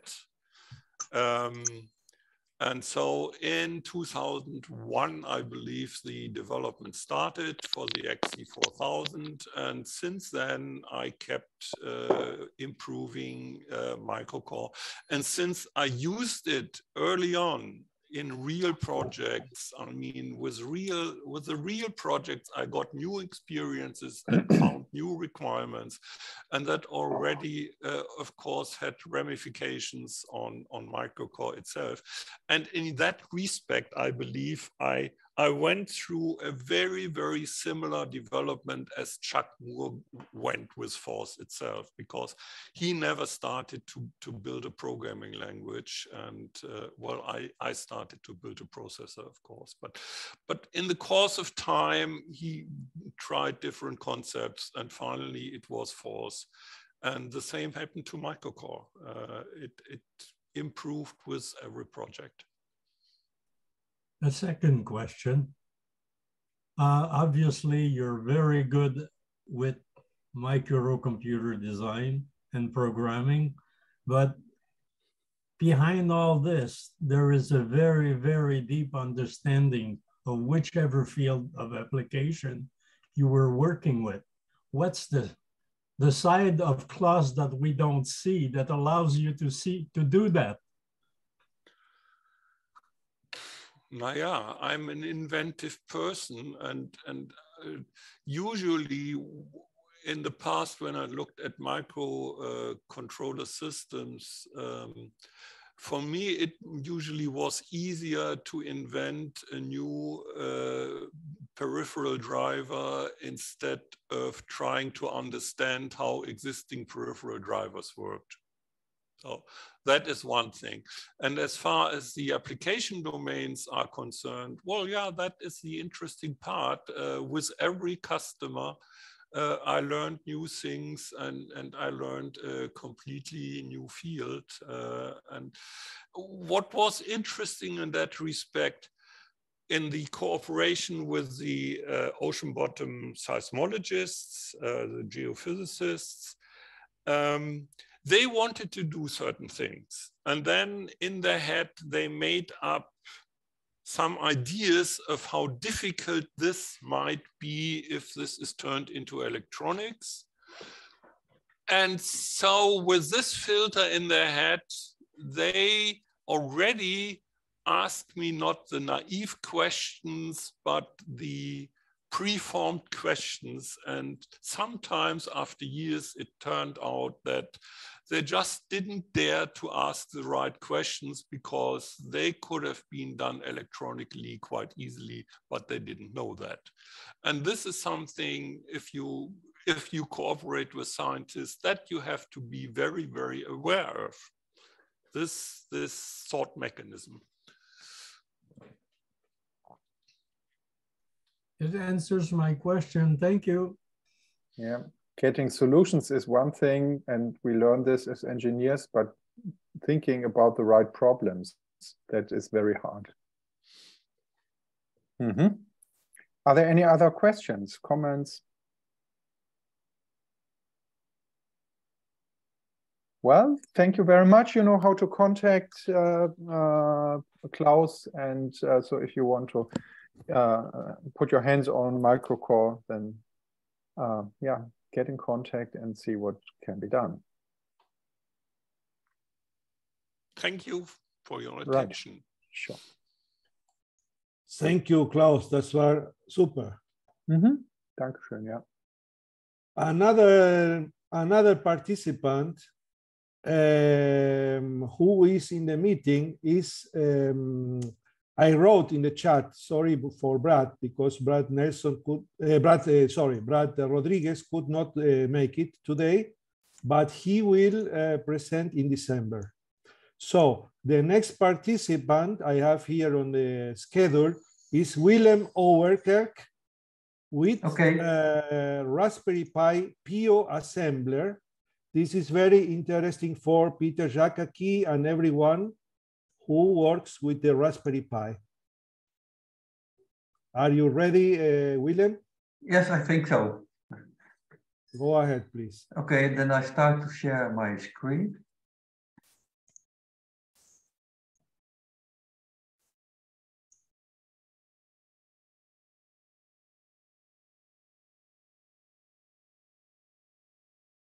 Can you see it? Yes. Okay. I'll try to move something out of the way. Okay. I have a bit of a starter. I'm currently working on a robot that is a bird-like robot. It's not going to fly, but it's going to jump. It jumps high in the air and tries to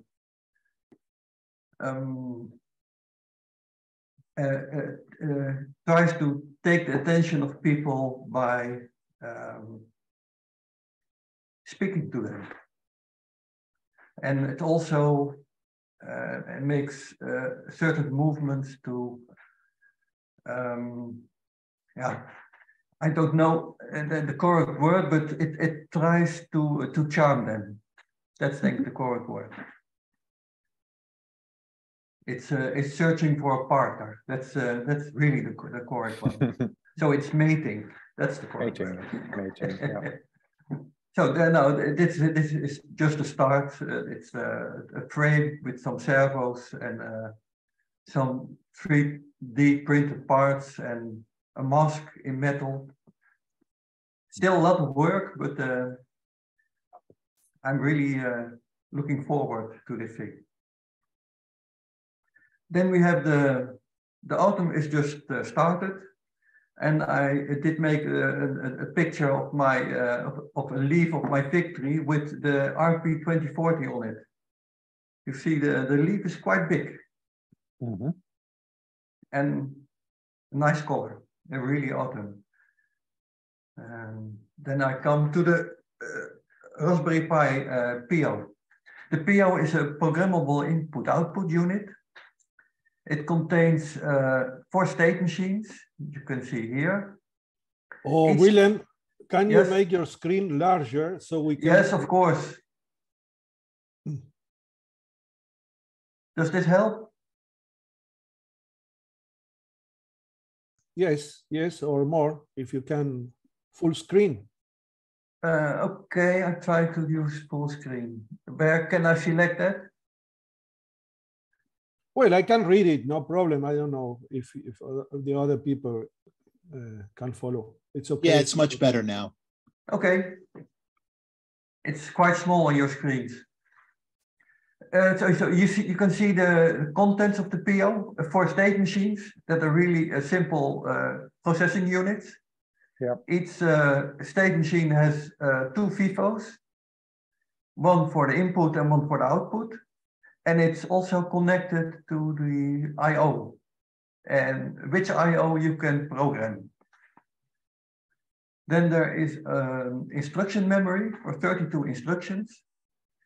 And all 4 state machines can use programs that are stored there. And it can be the same program, but it can also be different programs. So that's a very nice feature of it. It also has interrupt capability. There are only 8 opcodes. It's very small number of that, but because the function of each program can be programmed using the general control registers, it's still very flexible. For example, when you do using a shift instruction, you can program it to do 1 to 32 bits. You can set the direction, and you can also, of course, set the destination. The destination can be a register, but it can also be an I/O pin. So each state machine also has 6 dedicated registers. One for the clock frequency. That means the clock that state machine is running on. Also, I also already mentioned the shift register control. Also, there are pin controls. Each opcode can address more than one pin. That's also a very special feature. I think at maximum there are 5 pins to control by each opcode. And how we will see later. And then there's another special feature, and that is you can, there's a register where you can store a number, and that number will be executed as an opcode. And it's executed before memory. So when you store something there, it's immediately executed. And by that way, you can control programs. You can send them in a different direction or use a different part. Now we get the state machine structure here. It has 2 scratch registers, X and Y. We already mentioned the input and output shift register. There's program counter, a clock divisor, we already mentioned. And there's some control logic to make it function. And you can see it's connected to the general purpose I/O for input and output.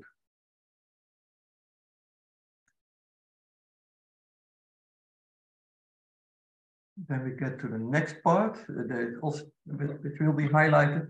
The OSR, this is the output shift register. You can see it can be connected to itself. You can be connected to the FIFO for input or output data. In the case of the OSR, it's input data. And already also to the in and output pins. Each queue has 4 positions.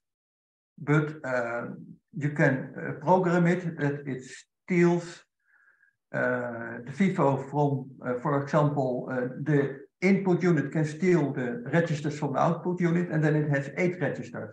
But of course, the output unit does not have any FIFO anymore. So you can select and use the hardware very flexible. It's simple. But quite difficult to program at first, because they don't describe all the details in the datasheet. And I think that is because most people use C or Python nowadays, and that the assembler is already included. So we don't have to build it ourselves. It can be coupled to the input shift register, and it can, one very nice feature, I don't know how to use it for now, but it can execute the data that comes into it as an opcode. I think there are very nice, that is a very nice feature. Now, the PO assembler I built a standard version using based on the ANSI standard, and a Maker version to test it. And the Maker version did give me a lot of problems, because Maker is deliberately not ANSI standard. And that's a problem for me, because we have to change a lot of things. I like to list some of the things that I came up to. There's no value there, but the solution there is very simple, of course. Use variable and fetch and store. That also works very nice. But variable is not non-standard. And it means we have to give an init value to it. Now, and it's also quite easy to change this. We provide an init value. But you have to, the problem with this is that you have to run through all your code and make a lot of small adjustments. Create does not work on RAM. But that's already covered by the standard. There's a solution for that using buffer column. That's creating always a buffer in RAM. Then there are no blank, no invert, no .r, no abort quote, and no vocabularies. And the vocabularies and abort quote, or especially abort, I found a little bit disturbing because you cannot divide your program into background and foreground words. I really do like vocabularies to build words that are only needed for the construction. And now everything comes in the same vocabulary. But there are solutions. You can add a system built, I don't know by who, but I think Uli knows it. There's an add-on for Matrix to add vocabularies, Uli, but... Yeah. So this is all based on Manfred Marlow's work. That was it. Yep. The challenge is always that Matrix compiles directly into Flash, and so you have to know the right data at the initially already. So you can't backpatch in any way. And Manfred figured out a good way to make vocabularies with a different than the traditional implementation. And so it's somewhere it's possible, and it's used in this VOC system that Manfred prefers.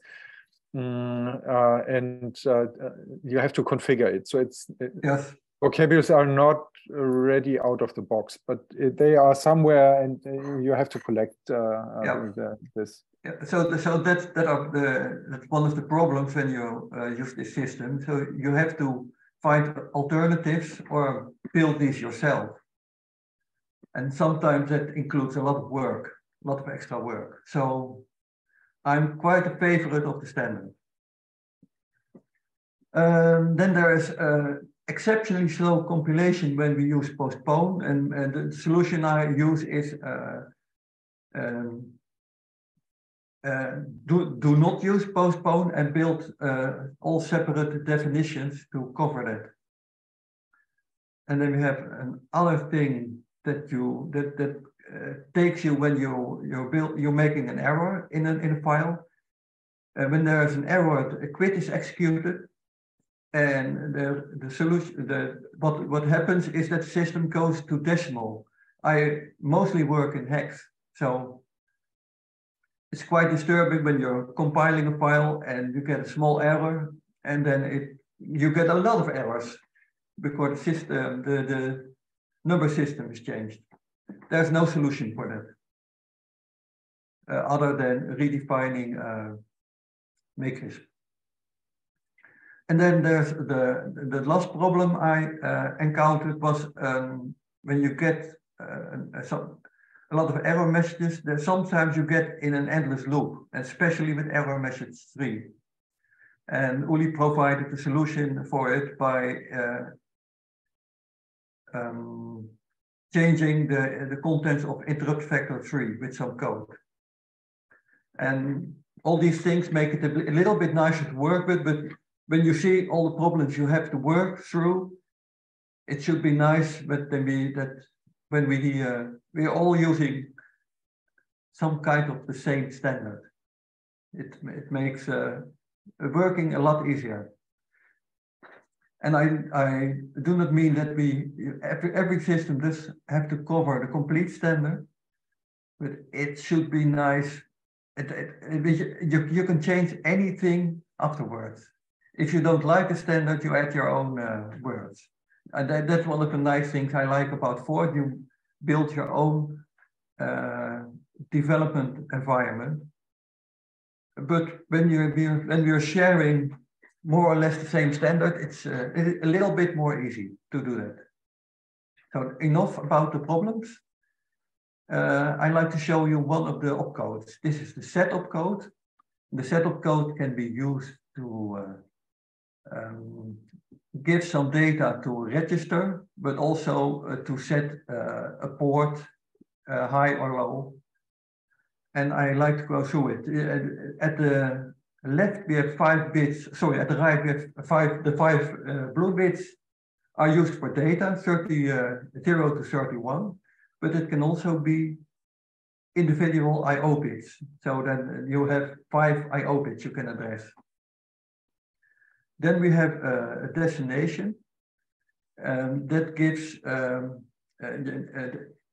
you the possibility to address the X or Y register, an I/O pin, pin direction, etc. And then we have the really special field of it, the delay side set field. The default action is for delay. You can set there a number from 0 to 31. If there's 0, the instruction is executed in 1 cycle, and if you set 31 to it, the instruction is executed in 31 plus 1 cycle, so 32 cycles. And with that, it's quite easy to get correct bit timing for input and output units. And now the other part of it, the side set. The side set, you can set a flag in the register. And when you do that, you can use part of this field from 0 to 5 bits as an extra I/O bit. So you can use together with the data field and the side set field, you can address extra I/O bits. But there's a drawback. You can not use as many delay bits then. When you use 1 bit for side set, you can only use 4 delay bits. And there's another option. You can also the side set you can use in 2 ways. One is, sorry, is there a question? No. I think this was just an open mic and I just closed it. Okay. You can use it in 2 ways. When you set the bit that side set is used, you have to use it on every instruction, but you can also do the optional side set, as they call it. And then the highest bit of this field, bit 12, is used as a marker. And when this marker is set, the bits below it and how many you have to give, you have to set in one of the register, is used as an optional I/O bit. So when you use the optional version, you need always one extra. You need 1 extra bit to mark it up. But there's the main function of that is that when you browse to the datasheet, you see that the side set bits are always preferred before the data bits. So when side set is set, the data bits do nothing anymore. And antivirus has gone wild. So when you want to use both options in the opcode, sometimes setting a bit using the data field, and sometimes setting the bit using the side set bit, you have to use the optional version. That's the only way to address an I/O bit in 2 ways. That was the most difficult one to find in the datasheet, how to do that.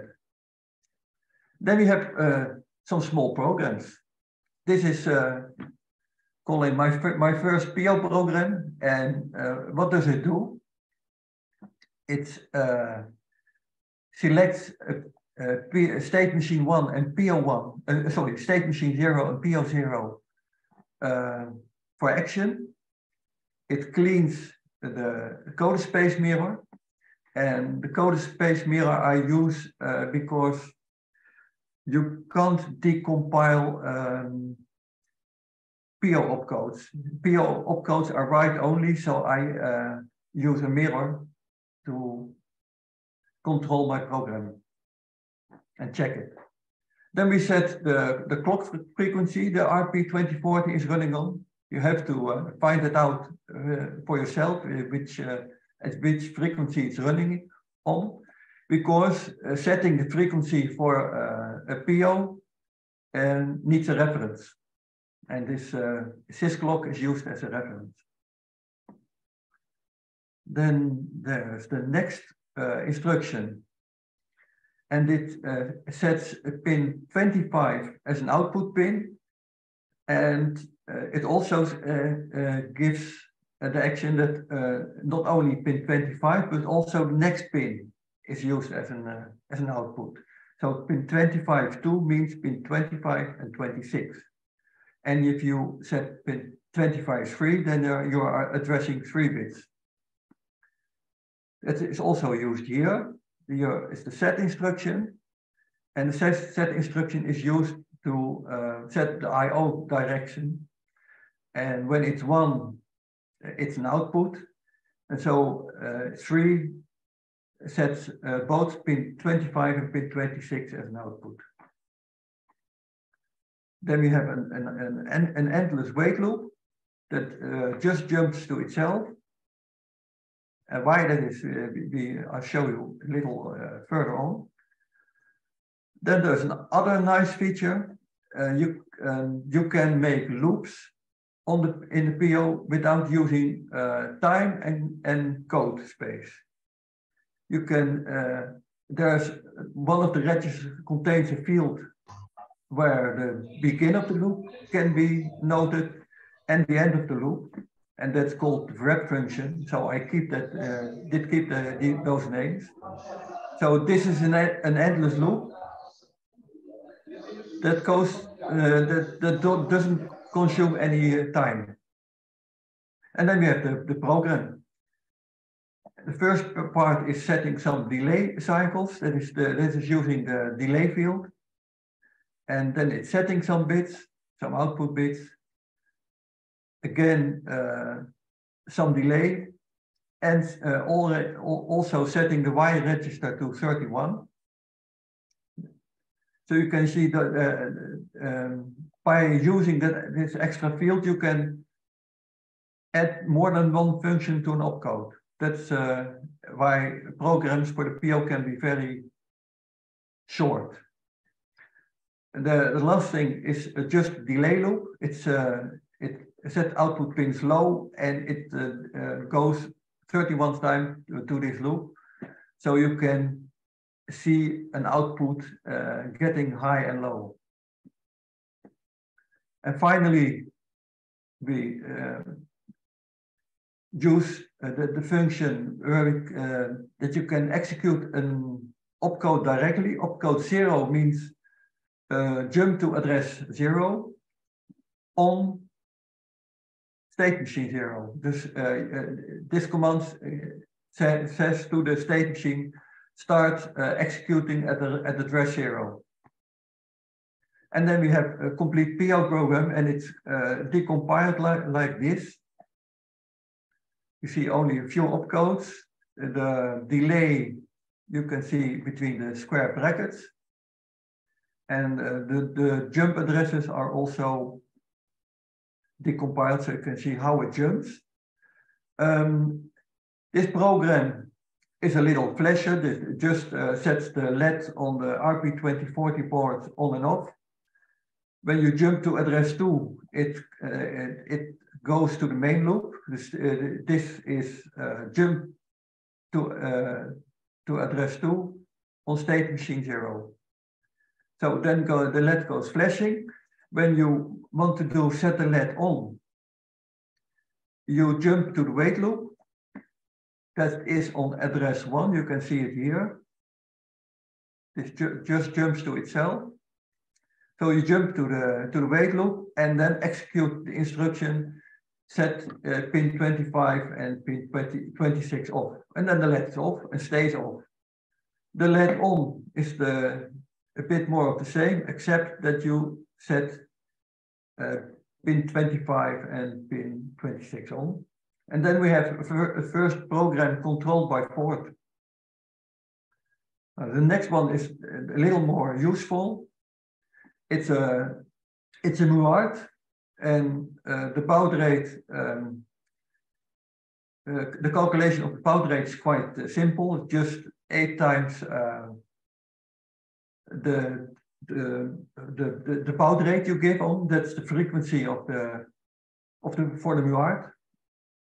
I don't go through it all, only to some things. We use the side set option here. So pin 26 is used in the side field. And pin 26 is also used as an output pin. And pin 26 is also used for the set instruction. So pin 26 can be controlled by the side field, by the out opcoder, and by the set opcoder. And we can see why the optional side set is useful, because we set, just do it correct, yes. We output data on this line, and when we didn't say it was optional, the contents of the side set field are used, and in the side set field there's no data now, so it's 0. When we didn't use the optional function, there's no data output. Now finally we do 8 bits, and the number of bits is set here on this line, and it's set to 7, and that is because the until doesn't stop on 0, but on passing 0, and that's one of the obscure features of the PO. Now this is that's the MUART, and it gets data from the FIFO. And here we control if there's space on the FIFO. If there's space on the FIFO, we output data to it, and then it comes out very nicely.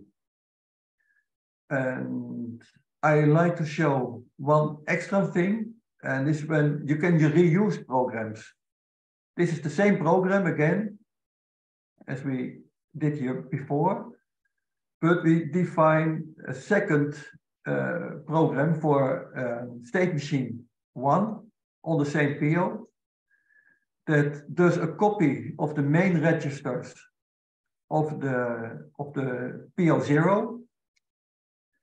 So this command says copy from PO0 to myself all data, so it gets the program begin and end and the frequency. But we do some extra thing. We use the baud command again, and we set it to another baud rate, and we give new pins to it. And finally, we say also start state machine 1 at 0 also. And now we have a second MUART that runs in completely parallel to the other and use the same code as the other one. So you can define as many MUARTs as you like, or any other I/O.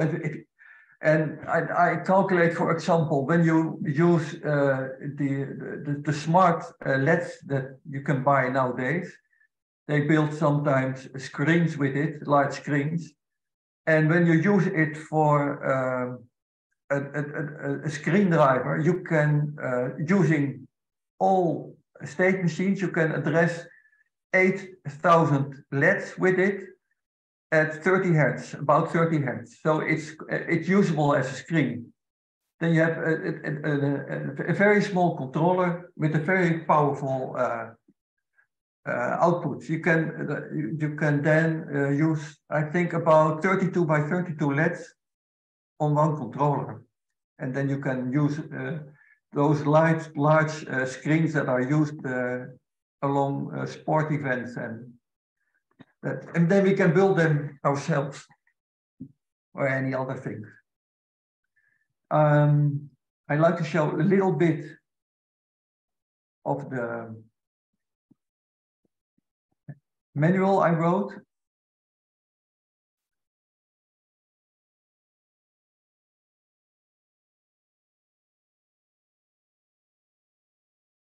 Yes, there it is. And there are a lot of directives to control it, and that's because you have to use those registers to instruct the PO, and some of them we already did see. The set pin is also an optional pin. You can also set the output strength of a pin, that's how the current you can take from it. And you can set pins as inputs. And I added a little table so you can see how which type of input you can select: float, pull up, pull down, the output strength of an output driver, 2, 4, and 8 and 12 milliamps. And then we have the wrap target, the steal function.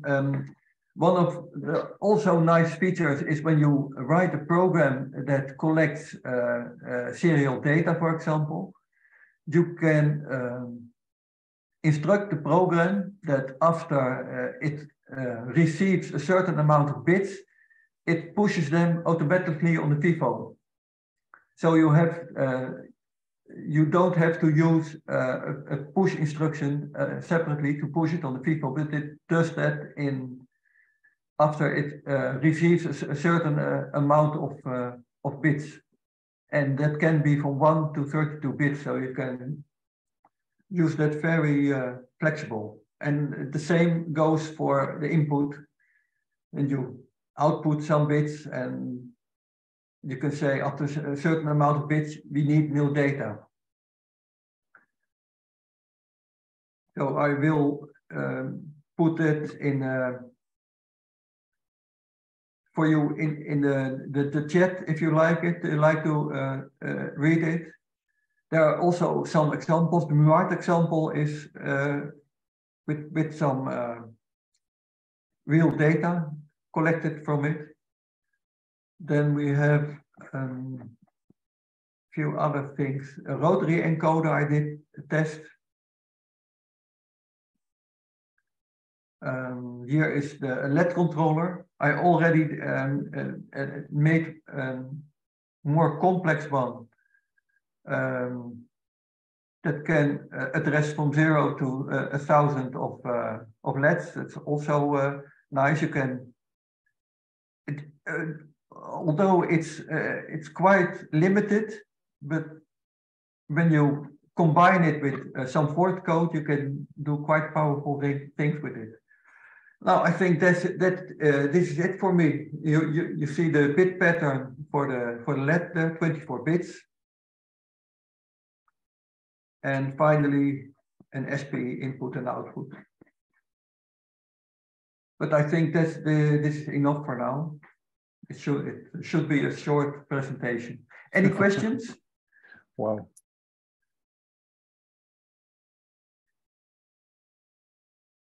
Yeah, amazing bandwidth of things and applications that you did. So I knew you were working on it, but I didn't realize that you made these many applications. Great. Thank yes, you very much. I like to test this, but when I don't like to give friends programs that are not tested.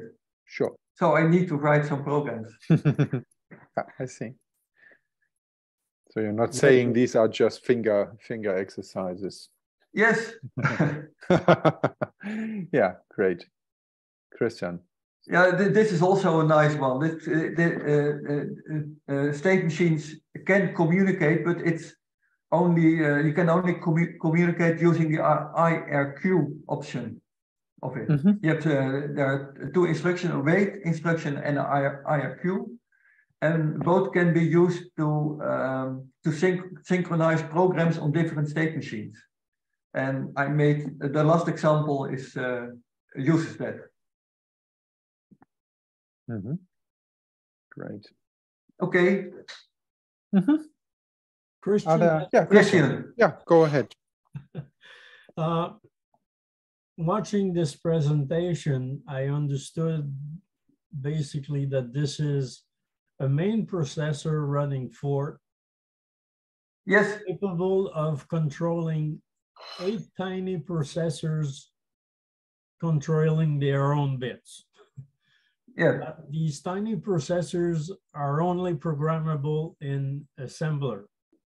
Is this correct? Yes, it has its own opcode set, 8 opcodes.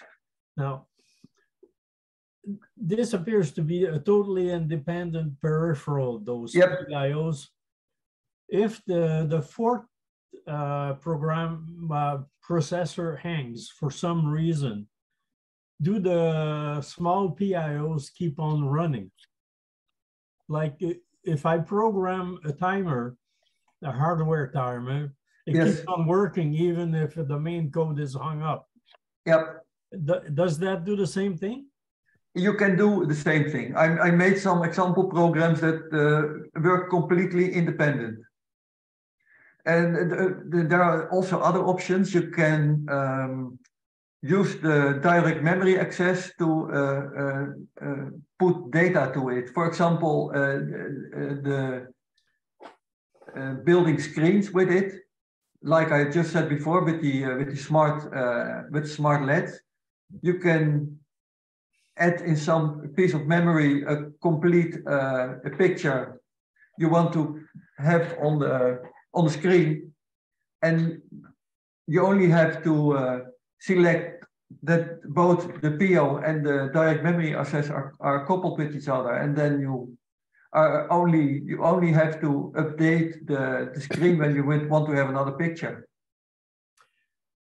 Okay, and with your presentation, it made me understand why Peter Jakacki had interest in the RP2040.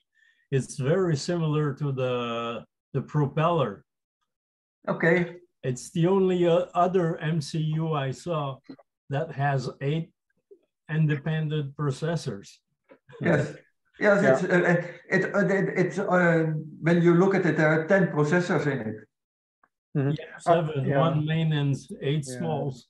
So actually, I think it's more like the smart pins that the Propeller 2 has, because while we're talking about processors, but it's more the state machines. They have really only 16 possible instruction, and the program memory is very limited. Very limited, yes. Yeah, so it's really for doing special purpose I/O, I think, and not general programs. No.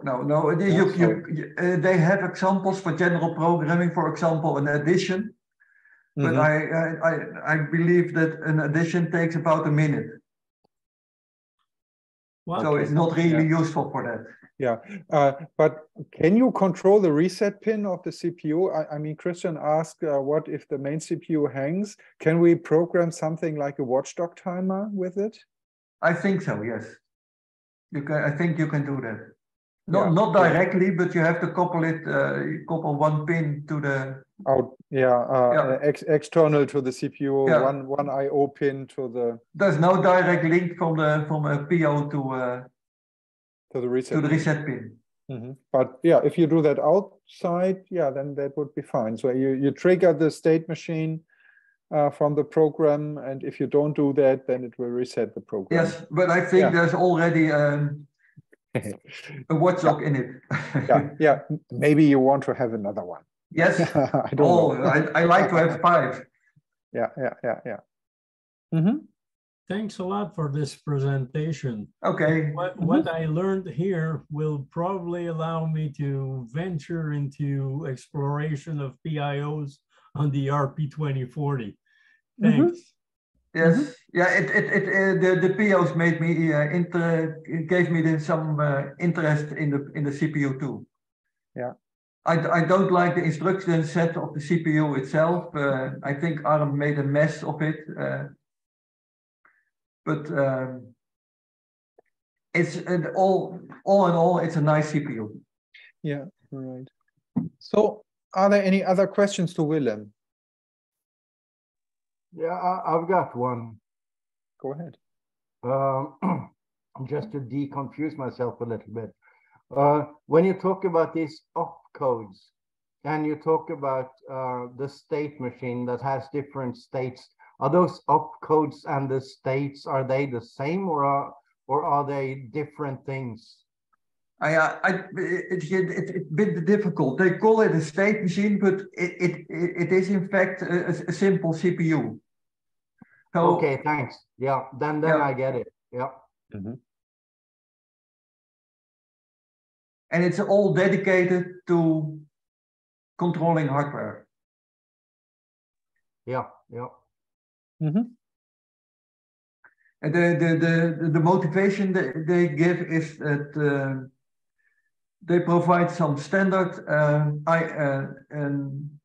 protocols to the CPU. But when you have you want to do some very specific things, you can program them yourself. And I think that's really useful. But it's still quite difficult to find unique programs for it. Mm-hmm. Mm-hmm. Right. Yeah, I could think of maybe non-standard with serial line, like yes. that you transmit 10 bits or something like this, which normal hardware doesn't support. Yep. And depending on your application, I mean, I had an application with 4 megabit serial line, and there it was quite reasonable. Well, this was done with FPGAs, and there you can do the same thing. Not transmitting 8 bits, but 10 bits. Yes, and that that are some, these could be useful, yes. Yeah. Okay. Right. Any other things? That's then we are ready. Should I provide the documentation? Sure. Absolutely. Are you interested? Oh, yes. Yeah, sure. Okay. Yeah. Just one thing, just to get it perfectly clear in my head now. Can you give this state machine, this PO processor, can you give it the start of an address and a length, and have it go through all the bytes from that address and through to the length, and then do something with each byte before it either transmits it or does whatever it should do with it? Can it do that? You can give a start point. But you can also get, as I've shown in one of the examples, you can have multiple start points in each program. Also, a program can consist of several parts. I made an example for a flash memory chip, and there I built an output function and an input function, and those two programs work together as one. But sometimes you only need output, and sometimes you need output and input. And I made a construction for that. It can do DMA. It can work with or do. No, the PO has shared program memory. The functions can be addressed by any other function in the controller. So you can give the address of the FIFO, for example, to the DMA function. And then it gets data from that DMA. It's just that simple. Excellent. Thanks. Yeah. Okay. That's it. Thank you. Wonderful. Thank you, Willem, once again. Okay. And yeah, we proceed to our next speaker, which is Brett Nelson. And we learn again exciting news about ESP32, and last time about the assembler was on the horizon and the disassembler, and now we hear lots of improvements, hopefully. Brett, I'm very curious of what you can tell us. So indeed. Let me share my screen. I think Willem, if you could stop sharing, it's preventing me from. Yeah, I hope to unshare the green one on the bottom. Yes, I did, but that disappeared. Oh, so I steal it from you. Okay. Yes, it's now it's here again. And now I'm stopping, and then we're all fine. All right, is that visible? Yes. All right. Excellent. So let me talk about the things that have changed with ESP32 in the last month or so. One thing I wanted to call out is that there was a bug in the case statement that I added last time around and talked about, and Peterman spotted this and noted that I had actually in the default case there was sort of incorrect handling, so that you would end up with the top of the stack getting smashed. So I've changed around the order of things, and it should now be behaving correctly. I also wanted to thank, and I've forgotten who it was that suggested this, but someone in this forum suggested the idea of calling out to the Arduino tools at the command line to make it more convenient to both build and to flash. And I've added that to the separate make files that drive the construction of the system, and that makes it a good deal easier for me to go and try the setup of things, and I can just even flash from the command line, which is a whole lot handier than firing up the IDE each time. So thanks to whoever that was. So anyways, as was mentioned, I've been working on an assembler disassembler, and have some progress to report in that front. It's come a ways. But why an assembler? I've got a bunch of things that I'd like to do with one. Maybe do some handwritten machine learning kernels. But it's also just the principle that no Forth is complete without one, and ESP32 Forth has gotten a goodly ways without one, actually.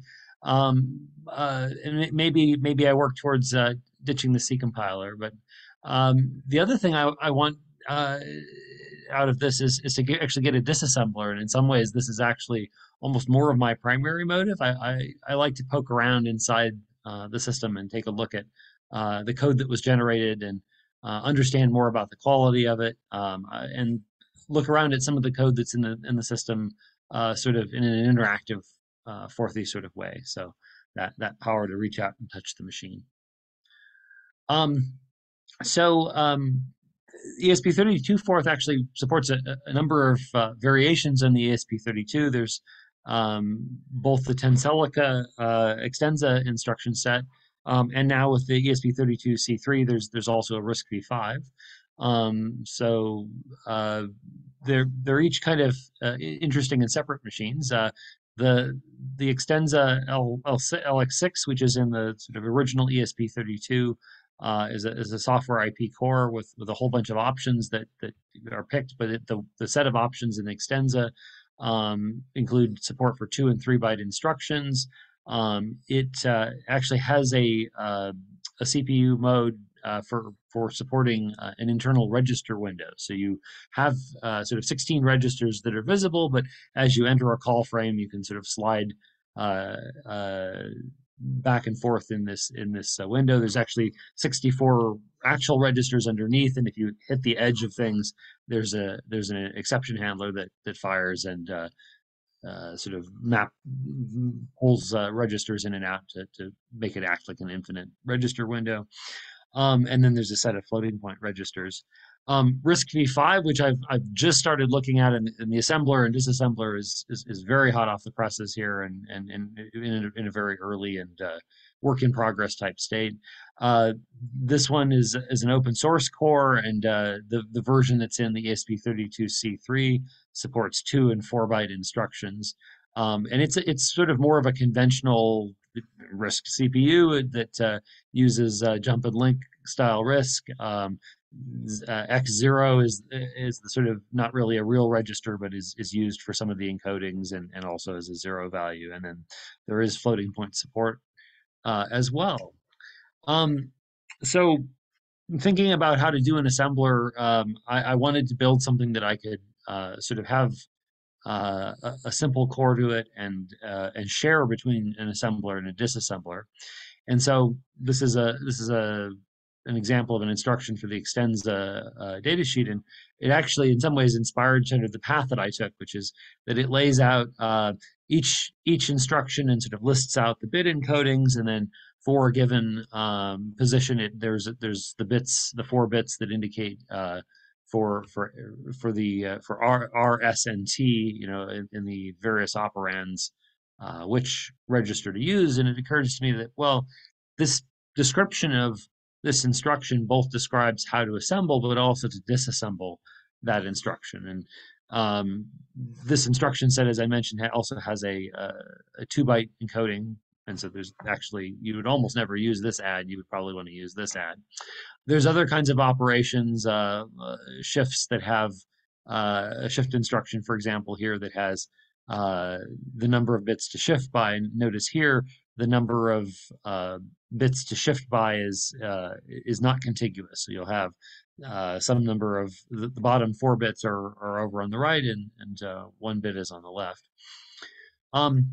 And then there's things like a jump instruction where there's an offset built into the instruction. So these are the kinds of pieces we have to work with. And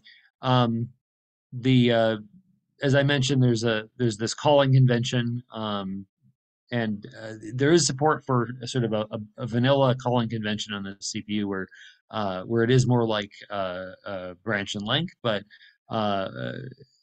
so that's the call 0 option. But there's also there's a version of it that takes a register as an operand. But in the windowed mode, which is what is used by a lot of the code that comes out of the C compiler, there's this option to shift the window over by a multiple of 4. And so a typical situation, you would have a transition like this where some of the registers get pushed out of the view. And then there's a set of call instructions, call 4, 8, and 12, that do a slide of that window. And then at the target, you're expected to actually have this other entry instruction that specifies how much additional stack space to reserve. So how to approach an assembler? Well, a shame that Brad Rodriguez is not here, because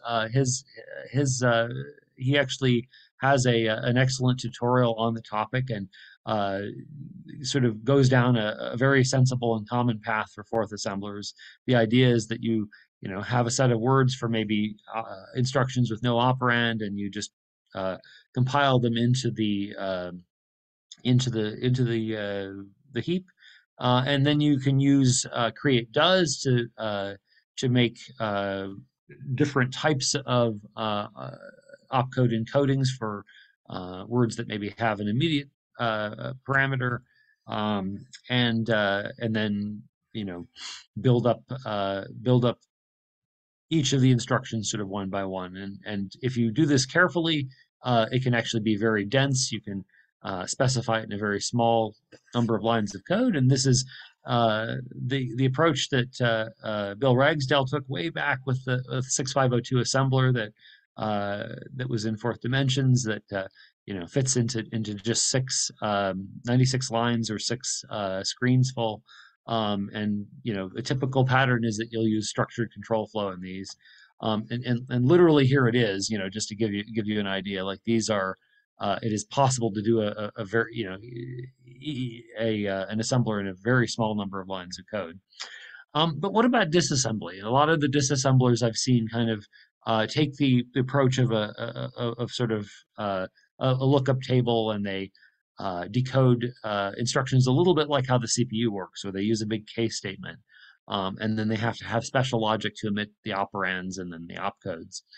And so a thing that I got to thinking is, well, aren't these two kind of the same problem, right? In both cases, you need to list out all of the opcodes, and you need to describe the meaning of the different operands and addressing modes.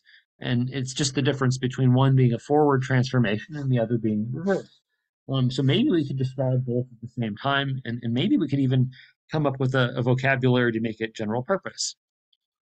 So what do we need to do this? We need a few kinds of operand bits to describe things that are like registers, things that are like numbers. We might need to just describe addressing modes, and then we just need to describe each opcode. So going back to this data sheet for inspiration. Well, if I'm describing this instruction, I could just sort of describe the bits in the instruction. Now, this is a little inconvenient because this is going to push words into the stack, and I would need to figure out what R and S and T will do. To make things simpler, I'm going to use I'm going to actually treat ones and zeros. I'm going to use the letter L and O, which have a resemblance to a 1 and a 0, and use them to indicate the bits. And so now I've got the flexibility to make each of these things a word. And if I think about what I need for assembly and disassembly, well, I really need sort of two things. I need to know, figure out the bits that make this particular instruction this instruction. And so those can be described with a particular pattern. There's some 1s and 0s here. And then there's a mask that labels, which of the bits actually have to have those values. And if I AND the mask with an piece of memory and then look and see if it matches the pattern, that will tell me if this is in fact that kind of instruction. And if I want to generate the instruction, I can just use, set the bits in that pattern.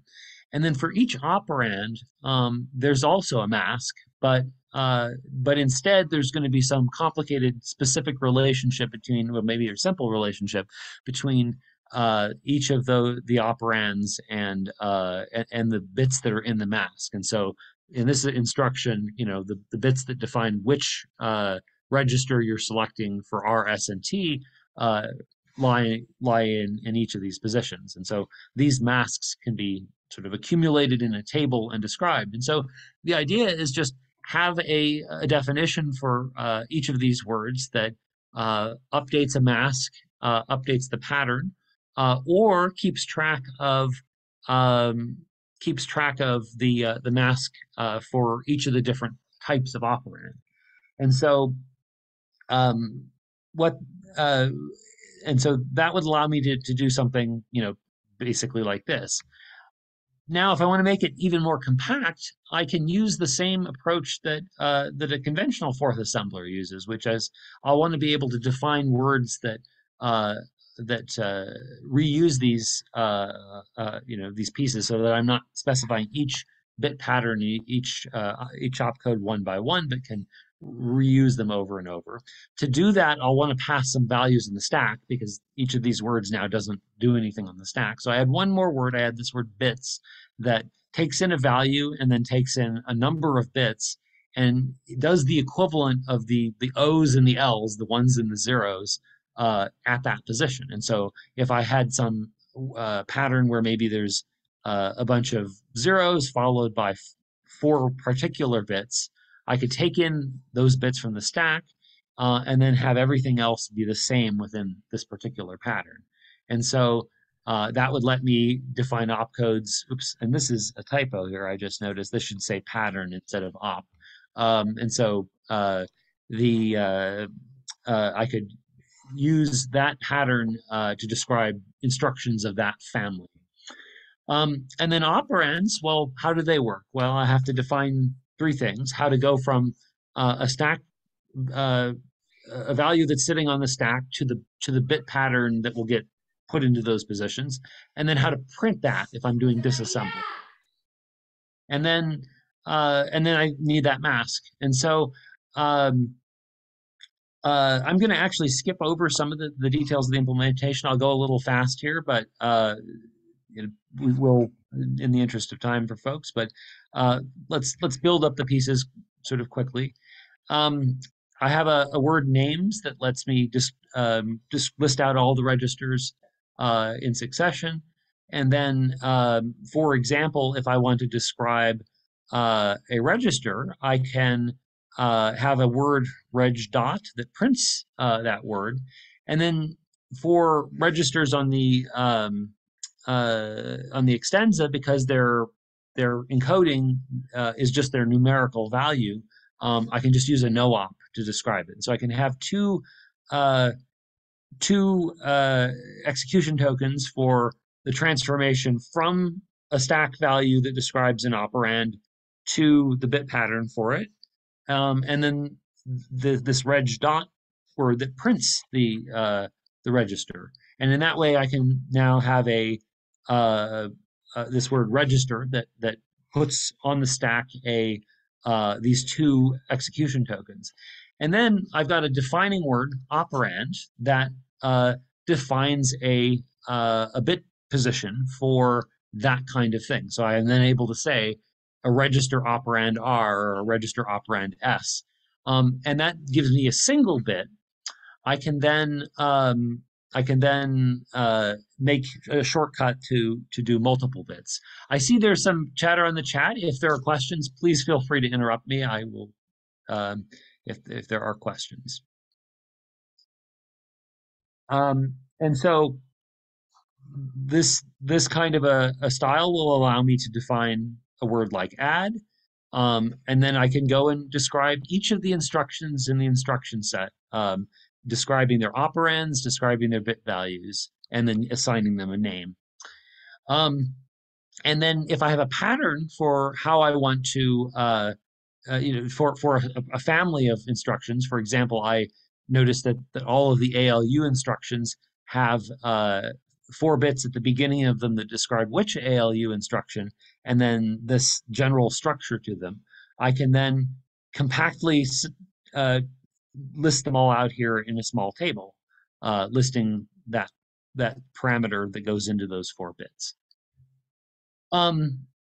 For jumps, the decoding of the operand is a little different. Here I have to actually do a transformation to go from an address on the stack to an address that would fit in the bit pattern. I will take the code address that I'm at, -4, and this is just to transform a target address to a relative address, and then to print, I need to sign extend to 18 bits, and then also add back in that offset to go back from a relative address to an absolute address, and then I can take those two definitions and define this OFS type of operand, and then an offset can then be 18 of those in succession, because the extensa uses an 18-bit jump address, and so I can then define a jump just as an offset followed by a particular bit pattern. And branches of other sorts work the same way. I'm able to sort of build up all these different instructions. The .s instructions are for single precision floating point, and they also have a nice structure to them as well. And so that gives me the core of my assembler. I talked about this a little bit last time, and this is one of the things I built up as a prerequisite. To do code words in this platform, I have to, because we're building out of C, and C hides away the structure of, or sorry, the registers that are chosen for different components of the Forth system. I need a transition point to get a stable ABI to call from C into my code words, because I don't know where the top of stack or where the stack pointer will be based on where the C compiler compiles the variables that make up ESP32 Forth.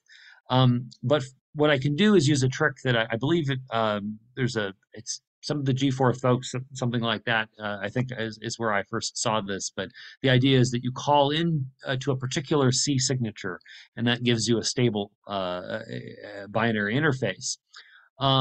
One other thing I have to work around, by the way, on ESP32 is that not all memory can be contain machine code, and so I have to also manage a separate secondary heap for putting code, because you have to allocate a special chunk of memory for it. And at the moment, I've only for the code words, I've only got ESP32 and Linux support, and this I need to get rid of this value, but the assembler is not coming soon. It is here now. So you can define a code word and encode, and if you want to assemble bytes yourself, you can do that with these code 1, 2, 3 words. And C here and C a lot are to manage that that code memory space. And then the entry point I was mentioning looks like this. You've got a call into a function that you need to implement in machine code that takes the stack pointer as an input and returns the stack pointer as an output. It does this after the top of stack has been stashed away on top of the stack, so there's no separation of the top of stack. It's just an all in-memory stack. And then the address of the floating of a location that contains the floating point top of stack is also passed in. The reason for this indirection is that most cases you would not actually want to touch that value, and so this avoids words that don't want to do anything with a floating point stack can just ignore this. And then on each of the different CPUs, there's a well-defined calling convention. So the data stack will using this signature comes in an RDI and then has to be passed out on RAX on x64. Then the stack pointer goes in RSI, and there's a similar convention on each of the different CPU types. And this is all that had to be added sort of to the core of the system to provide that definition of a code word. And you can of course assemble in bytes directly like this, like I showed last time, and we have disassembly, and I'm going to actually skip over the internals of the definition in the interest of time. But what you end up being able to do now is use the assembler and define a set of use these opcode shortcuts to specify the assembly code that you want to specify. So here's a definition of a version of 2 star that's done from scratch, and then you can also disassemble a word. And so for a code word, the position of the address of the code is 1 cell away from the execution token, and you would disassemble it like this. You can either show things in hex or decimal, and I'll folks should, if you're interested in the internals, take a look at the implementation. It's a very small implementation. The generic parts of the assembler disassembler are only 113 lines of code. For Extenza, I would say that it is certainly not 100% production ready. I have tried to cover all of the major opcodes, but already there's one email in my inbox from someone that's found at least one mistake I've made in an opcode. So work in progress, but I've in about three or four lines of code I've got and this is a typo, that should be RISC-V5 in the slides. So the RISC-V5 instructions are actually they have an even cleaner encoding, and so they fit into far fewer lines. It's at the bleeding edge version of ESP32 Forth. The assembler is built in, but it's done as lazy loaded code. So you run Extenza-assembler or RISC-V5-assembler, and then it will compile and load it, so it doesn't use memory normally. And everything is structured into a layered vocabulary. So you have sort of the Forth vocabulary, within that Asm, and then within that either the Extenza or RISC-V5.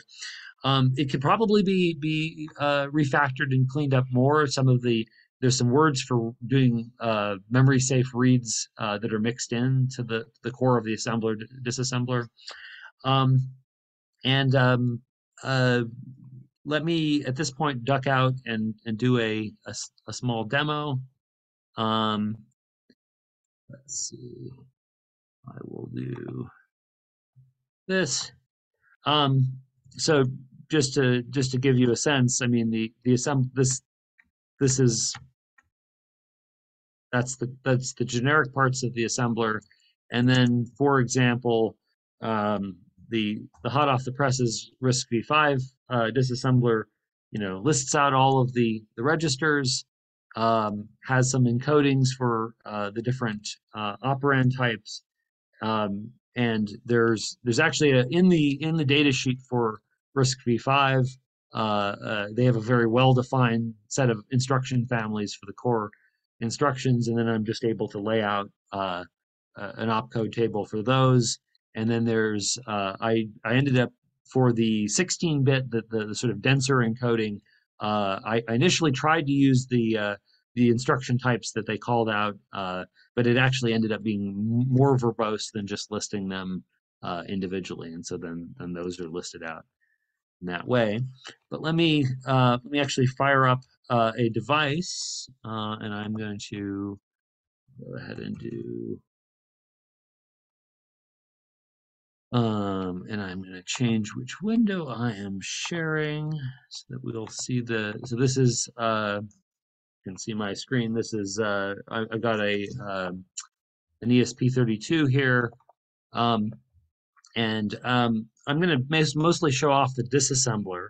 So, for example, let's take a look at 2-star, and so I'm going to go into hex, and I will disassemble the code at the code that makes up the 2-star word. And whoops, I have to first load. I have to first load the assembler, and I initialize it one. Whoopsie. Let me reboot the thing. It's probably in a bad state. And I'm going to do load the assembler, and let's try that again. So I will do 2-star at. I should go into hex. 2-star at. And then I will disassemble 20 instructions. And this particular disassembly, the core of this particular word is just sitting right here. It loads. So an interesting thing that you quickly will see with poking at the internal implementation is some of the interesting choices that the C compiler makes. And so I went ahead, I previewed and figured out which registers are involved here, and you'll notice that A7 is the top of stack, and here it's doing a shift left on that top of stack. A3 is the instruction pointer, and here it's doing a load into A12, which in Brad Rodriguez's parlance is the fourth W register. And then because this is an indirect threaded fourth, A12 then gets loaded, the address or the value at the address in A12 gets loaded into A14. And then this is the add by 4 of A3, which recall was the instruction pointer. And then there's this weird jump. Why is there a jump here?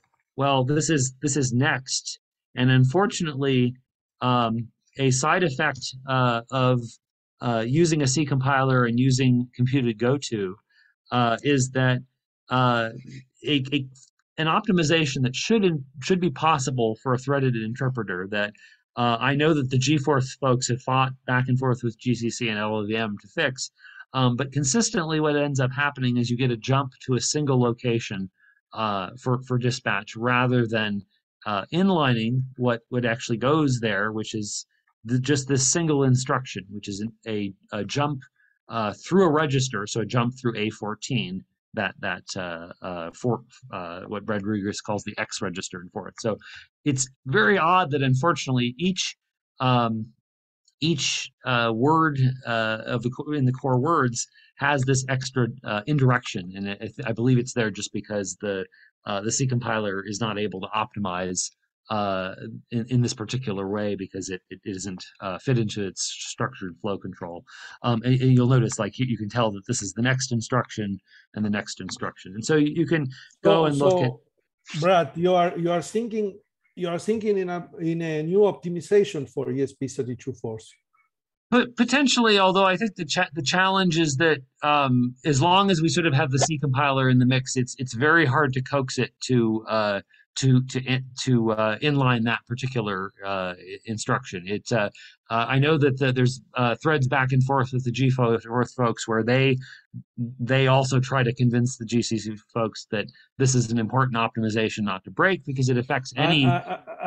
Would you be able to patch this after the binary is ready? Is loaded? Perhaps it's an interesting idea. You could imagine, yeah, going through and there's actually enough bytes at the position that this jump goes to just inline the bytes of the jump instruction. And so it's a fair point. It might be possible to backpatch it.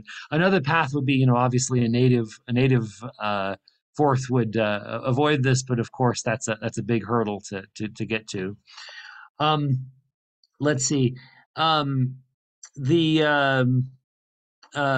me briefly show off. Actually, let's see. So you can do this sort of disassembly if you want to go poking around in the internals of the system. This is a great way to sort of figure out what's going on. Here's the XOR instruction, and we can yet again we see that jump at the bottom, and here's that XOR. If you take a word like pin mode and do that disassembly, here you'll see this call 8 instruction, and here it's doing a call into a word that is into a C function, and so that's actually this is the extent of the word here down to this jump. And in some sense, it is actually kind of nice that there's that final jump. You're able to quickly spot the next word there. And so you at this point, you're transitioning into here's the entry point, and now we're deep into the C code for pin mode and all of that. Woo! And I just pasted all of that into the terminal. Let me, in the interest of mostly showing off, I'm gonna show off the RISC-V5 one because that literally got to the point of working just last night, and so I will quickly splash that on the screen. I need to switch to. I've plugged it into a different board in, and let me screen share that. And it's an interesting facet of poking at the system at this level. Is that up until now it hasn't mattered particularly which version of ESP ESP32 you have, but if you're doing low-level assembly, of course, now there's 2 different instruction sets, and actually 3 because the ESP32 S3, I believe it is, uses the LX7 extensa instruction set, so it has yet a slightly different version of the extended instruction set, but I believe that one is fairly close to what's used in the regular ESP32. So here again, I've loaded the RISC-V5 assembler, and let's take a look at 2 star, and I will let me go into hex because it's easier to see things in, and then I'll get the address of it and disassemble 10 bytes. And yet again, there's sort of this lack of an optimization. So here's the extent of the word, and you can see a similar choice of code layout. So X25 here is the top of stack, and I believe it's notes in this.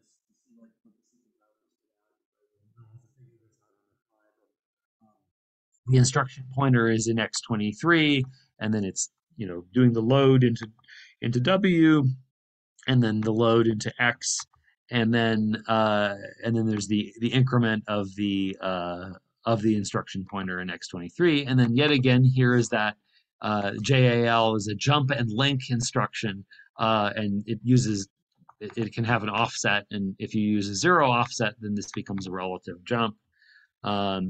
And so if we disassemble that address, we see, and this is actually a thing I need to, a bug / issue I need to fix with a disassembler, which is right now, if there are multiple encodings that are decodings that are possible for an instruction, it doesn't disambiguate which of them to use, and it happens that a jump through a register, an address in a register, gets encoded as a move of that register to 0. And so we're getting both the disassembly for that interpretation of the instruction, which is wrong, and the correct interpretation, which is that this is a jump through a register. The C dot is because this is the compact or 16-bit decoding. And so yet again, that definition of next, or at least not actually the entirety of next, but the last little step in next, got moved to a shared address, shared between each of the different separate word definitions. So with that, are there any questions? I did have one other slide. Let me quickly jump back to the slides. I've got certainly a few missing opcodes, and I think there are some places where the operands don't do proper decoding of some of the immediates. I'm still actually missing for both of the 2 instruction sets that I support right now, support for structured flow control words. So you can compile in explicitly jumps and calls and so on, but you can't do structured loops, which is usually what you do in a Forth assembler. I need far better tests, and the fact that I'm getting emails from folks mentioning errors in the assembler says that I've got flaws there, and probably it needs a little bit of cleanup. I am thinking about implementing x86 and x64. There are a couple of challenges with applying this type of assembler to that type of CPU, partially because x86 uses a lot of prefixes, and the style is a little bit more CISC-y in flavor, and so there are probably some extensions I may need to add to the general tool to make it work well for an x86 style assembler. And the last thought that this is one that I've gotten to wonder about, which is notice that this emulation might be an interesting direction to go. If you've already defined the bit pattern, all you really need to then describe what the instruction means to the CPU is to add just a little bit more code. And so I am slightly tempted to explore what it would mean to, for example, emulate one of the CPUs on another as a potential way to expand this line of thought. We did the demo. Are there any questions? Well, thank you very much. That was inspiring. Excellent, interesting, really interesting. Christian has a question. Go ahead. From what I understood, Brad, you developed 3 different assemblers, one for LX6, one for LX7, one for RISC. So I only have the LX6. I haven't done the LX7 extensions. It's kind of an extra set of instructions on top, and so I probably will fold the LX7 ones into the LX6 assembler and just have it be a generic extensa disassembler. So it's really two of them. Okay, and all those ESP32 flavors, there is always an RTC hidden processor used mostly in sleep mode. Is it treated as a subset of the LX or RISC instruction set, or is it I actually don't know. I haven't investigated that facet of the chip, actually. So this is the lovely thing about ESP32 is that they took this Tensilica core and then they sprinkled in a bunch of different facilities. And so that real-time clock feature, I have not, other than I think maybe putting some bindings in for the C interface, I haven't taken a deep enough look to know. It's a good question. Okay, so now you've got me curious, actually, to go find out. We have two more questions, one from John Maseria and next from Klaus. But first, John. Yes, hi. I'm curious, what RISC-V board are you working with? This is the ESP32C3. So there's now a version of ESP32, and actually I saw, I don't know if this is sort of definitive, but I saw some material out on the web that indicated that apparently the ESP32 folks have stated that they plan to sort of in the long run move to RISC-V going forward, because I'm assuming the reason is because the Extenza they have to pay for it. It's a licensed software core, whereas RISC-V is an open source software core, and so they're able to incorporate it at lower cost. And there's now an active community of folks that are expanding that, and so I suspect we'll be seeing RISC-V in more places because it's free. So I think in the sort of future horizons for ESP32, my guess is future generations will probably go in that direction. I believe the RISC-V is probably a little bit fatter as a core, because on the C3 I believe they only squeeze in one core, whereas they're able to fit in two cores of the LX6. Thank you. I think they made an announcement.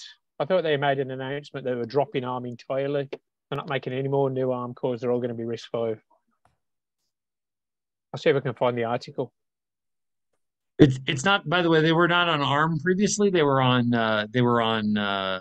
this weird Tenselica Extenza instruction set, which is itself kind of a strange. This is the only context I've ever seen that one in.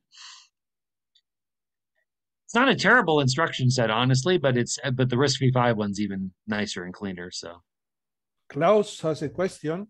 Yeah. Brad, thank you very much for your presentation. I feel deeply impressed because I'm kind of project blind. I'm using Microcore, so a real stack processor, for such a long time that I forget how complicated things get with registers. This is just a nuisance. Yeah. If I look at your assembler results, at your machine code, then I come to the conclusion that fourth instruction seems to consume about six instructions on a RISC-V, let's say. Mm-hmm. Well, Microcore on 90 nanometer technology already runs at 25 mega force instructions per second. So this would mean that a RISC-V needs to run at least at 150 mega instructions per second. And I pretty much doubt whether it is capable of fetching 125 million instructions per second. I mean, the memory would be extremely expensive. So they have caches, and so you have cache delays and whatnot. And what I would be interested is a more or less simple benchmark program that I could use to run on Microcore and then get some comparison of how fast Microcore is compared to usual RISC machines. It would be interesting to benchmark it and compare. And I have to admit that, like, for a threaded for an indirect threaded fourth, like I'm complaining about that one extra jump in there, but aside from that extra jump, the code that they're emitting versus the instruction set is about what you would do by hand. So in that sense, it's fine. I suspect that if I were doing a native fourth for one of these CPUs now and wanted to get peak performance, you'd probably want to do sort of more like check and try to do a subroutine threaded fourth for one of these, because you're sort of paying quite a lot for all of the plumbing just to do the indirect threaded piece.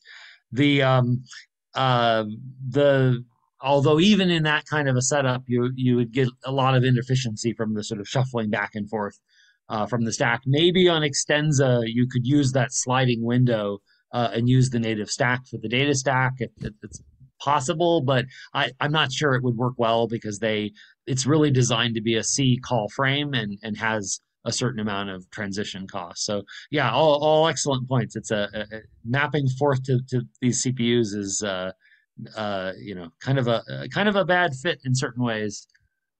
So yeah, talking about the sliding windows, I mean, these are all constructions that are limited resources. I mean, you have 32 registers. If you need 33, you got a problem. And if you have a slide, so and with a stack, you have virtually unlimited stack depth because you could do a background process that shoves the bottom of the stack somewhere else if an overflow is inside, more or less. And so yeah, it's a fact of history that register machines became prominent versus stack machines, because it also turned out that writing a stack allocator for a conventional programming language to do stack allocation on a stack machine works pretty well. And the research, I mean, there have been 4 generations of attempts to do this. And after the 4th attempt, more than 90% of all local variable accesses went away and could be replaced by stack manipulation. So yeah, it's a history and how it went. Yeah, it's not the most intelligent solution. I think at this point, especially, looking at the Extensa instruction set with the sliding window, like that whole premise of how to manage registers is a reflection of trying to optimize the CPU for C code. If you've got a C call frame, you spend a lot of effort in it, in typical assembly of C code, shuffling registers on and off of stacks. And so to make that cheaper, they do these sliding windows to try to sort of limit the damage of the cost of a call. But if it were merely exposing some hardware stack or something like that, you would sidestep all of that. But then you'd end up with something that looks a lot more like Forth. So, yep, it's fascinating how it's gone.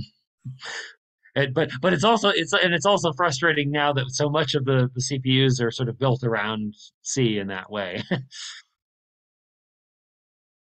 But less so for RISC-V. RISC-V seems to be just a little bit more vanilla, although, but as you say, 6 instructions. Are there other questions? May I risk another one? Go for it. When we're going to RISC-V, are we losing any of the flexibility that was there with the LX6 and 7 regarding all the peripherals and that funny multiplexer that allows connection to almost anything? So I haven't.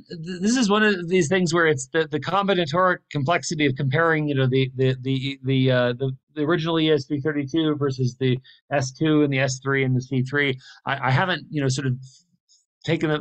There's a lot of like subtle differences in each of them. Differences in terms of like the number of serial interfaces and things like that. So almost certainly some things have gotten left on the floor. I think they changed out how many crypto ops they support. There's one glaring difference is that in the C3 there's the single core.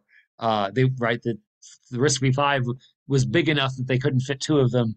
2 of them in there. My guess is that the next generation device, I think they've announced like a C6 or something that's going to have 2 cores. So they'll get back. There is a new announcement for a RISC-V CPU from ESP.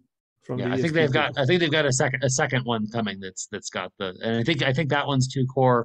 I think a lot of what they've culled is actually stuff that they perceive as being less popular, but I don't know if they've made good or bad choices in that. So yeah, it's interesting because like even the ESP8266 was also based on these Tensilica chips, and it's an example of one where they went with a lighter set of options. So they didn't have the floating point and they didn't have the They didn't have the sliding window feature because that's like an option. You know, the interesting thing about the Tensilica thing is it's almost like the old IBM mainframes with different, you add the multiply as an extra option and you add the sliding window as an extra option and that kind of a thing. So yeah, I suspect there'll be things that they will have lost in the transition, but I don't have the list.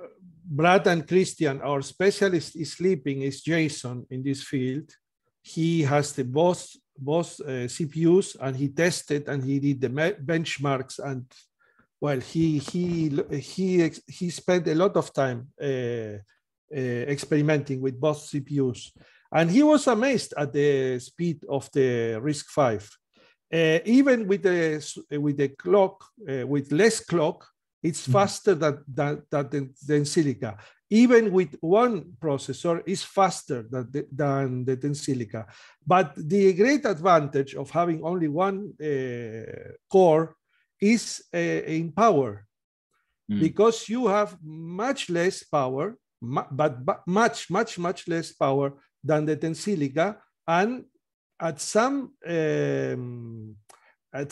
algorithms, it's faster.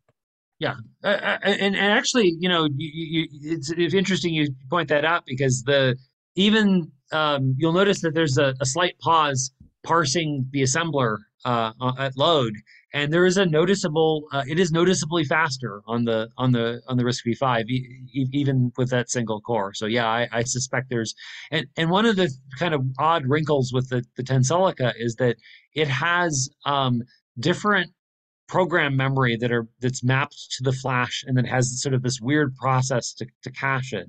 And so I believe that mapping has a bunch of limitations. It's sort of not a particularly well designed cache, whereas the RISC-V has a sort of a proper instruction cache backing it. And so I think that another point that people should bear in mind is with processors.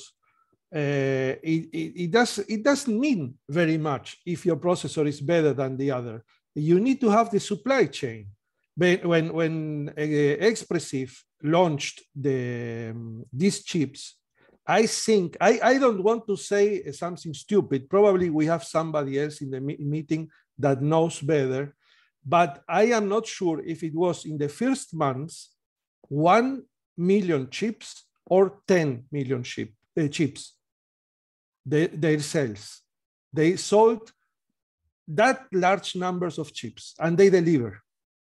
It's not only to sell, they have the chips to deliver. And this is why you can have a much better technology, but if you don't have the chips, it doesn't mean anything.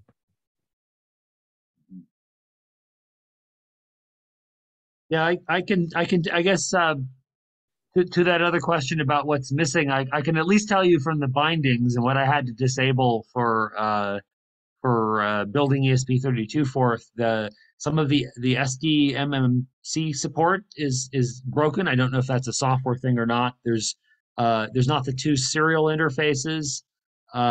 There's a DAX. There's no DAX on the 32C3 as well as the S3. And there's also let's see, but there is some sort of an RMT module. Yeah, those are the three that jump there. Three things that jump out. Atle, you have a question, or do you want to speak? No, I was just wondering, have you released this to the general public now? Can we start playing with it? The assembler is up in the beta version of on the ESP32 Forth website. So if you go to you'll have to install that bleeding edge version, which so it's here. I'll paste the URL. It's there. I'll see it and I can. Okay, thanks. It is unfortunately undocumented. So right now you have to know to type extensa-assembler and get into that vocabulary, and you can list, once you're in there, it's in a separate vocabulary and you can vlist it to see the pieces, but I've named all of the opcodes mirroring the data sheet and so on. So yeah, and in any case, I can just replay this video if there's something that if I get confused, I can I can replay the video, your presentation now. I can just go back to it, right? And that's all I will need. Yeah. I think so. Yeah.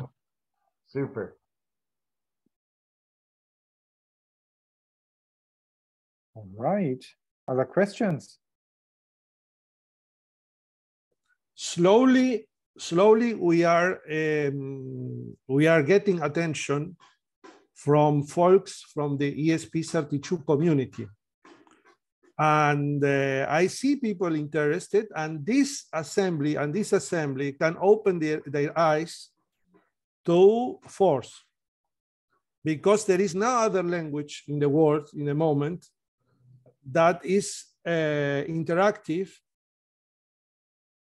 and inside the chip, and you can disassembly code. So this is super interesting for developers of operating systems and other languages also.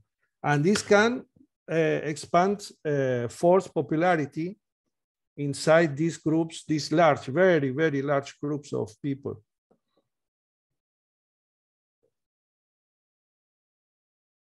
Yeah, a lot of other languages have the interactive access, but I know of no other language that has the sort of interactive assembler disassembler. That's. And Brad, you mentioned in the past or in other meetings that you are implementing this assembly and disassembly, especially for artificial intelligence or machine vision, one of both or both.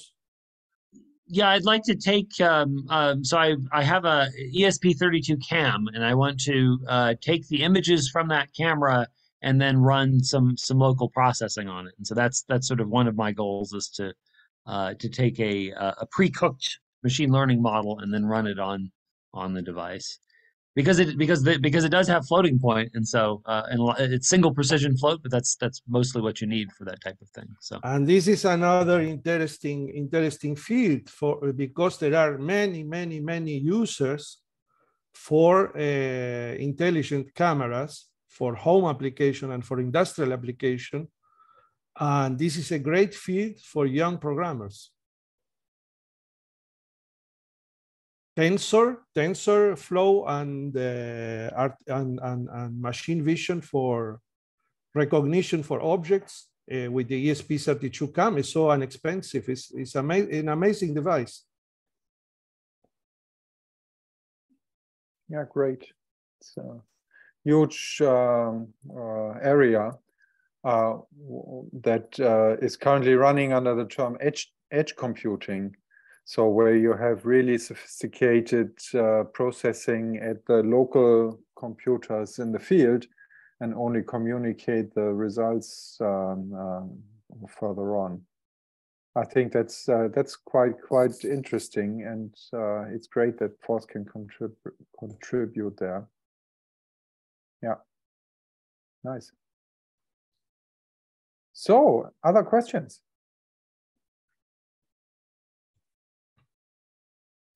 Oh, what happens with Howard? Howard, are you quiet? Are you too busy? What happens with you? We want. I've been very busy indeed.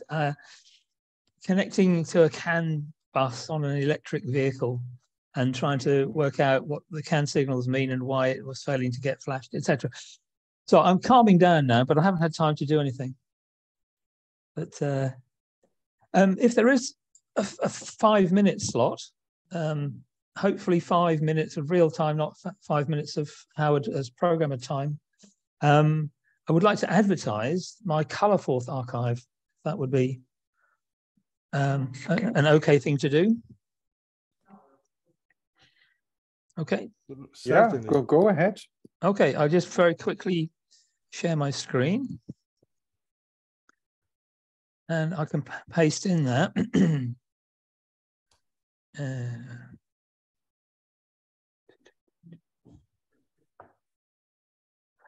Right. Okay, can you all see the Colorforth archive there? Yeah. And I'll just paste that in the chat so people can click on it. And Okay, what happened is I got a question from a guy, have I got Chuck Moore's original code? And I said, well, yes, I have somewhere. And I've got my Colorforth archive sits on my laptop, archived under Dropbox, but it took a while to find it. So I got into tidying everything up. And I there was, I think, 4,000 files in my archive. So what I did is I copied them onto my Inventio software website and have done a link. So if anyone's interested, it's all there. You can even link to the latest stuff here and some other links here. I also wanted to comment on this thing. Well, while I was digging up Chuck's original code and getting his original website to work, I came across this page, and it's kind of hidden in the system. And I do recall having seen it, 15, 20 years ago, whatever. But this is a totally brilliant explanation of Forth in one page. I won't go through it all now. But he talks about, well, edit time, compile time, run time, and he talks about floating point, why he doesn't like it. Don't do conditional compilations, and portability. Do not try and hide the hardware, basically. Anyway, I just thought that was a really excellent page. The other thing I'd like to share, have I got time? Okay. If you look at my my archive here, you'll see that it's what do? You just click somewhere. I don't know if Albert's in the meeting, but this is his archive that I got from him over the years. So you can click back up. I'd just like to explain how this works, because there's numerous ways you can do this. This is HTML produced by PHP. So even though it's not written in Forth as such, I think the approach is a very Forth-like approach. So if I can share my my files, so if I could find it, just need to go back and into the Colorforth archive. So what do you have? This is the local copy on my hard drive here for what is on my website. So this is the root of the website, and this is a folder called Colorforth Archive. So in that, in normal web pages way, you've got an index.php. So I just want to show people this. I actually searched up, how do you create a website that lists like a Windows Explorer style thing you just seen? What's the easiest way of doing it? And I came across this code from somewhere. I'm sorry, I've forgotten where it was now. And I hacked it. So it is now doing what I want. Just very quickly, it's got your usual style sheet things. And for those who don't know anything about this, as I didn't a few years ago, style says, this is how I want the text that you display to appear. So if you've got, for example, where's the header or something? These are tables. Yes, header H1. So this is the big header, and you just list font size, font weight. So every time in your code you have a header type, header 1 or header 2, or whatever these things are. These are the tables here, table row, table column, presumably, all these things. Anyway, so that's the usual thing. So you can make the website look pretty. You can set colors. This is a whole lot of complicated stuff about indicating the file types. But the oh, excuse me, the interesting thing, the code to actually produce that HTML page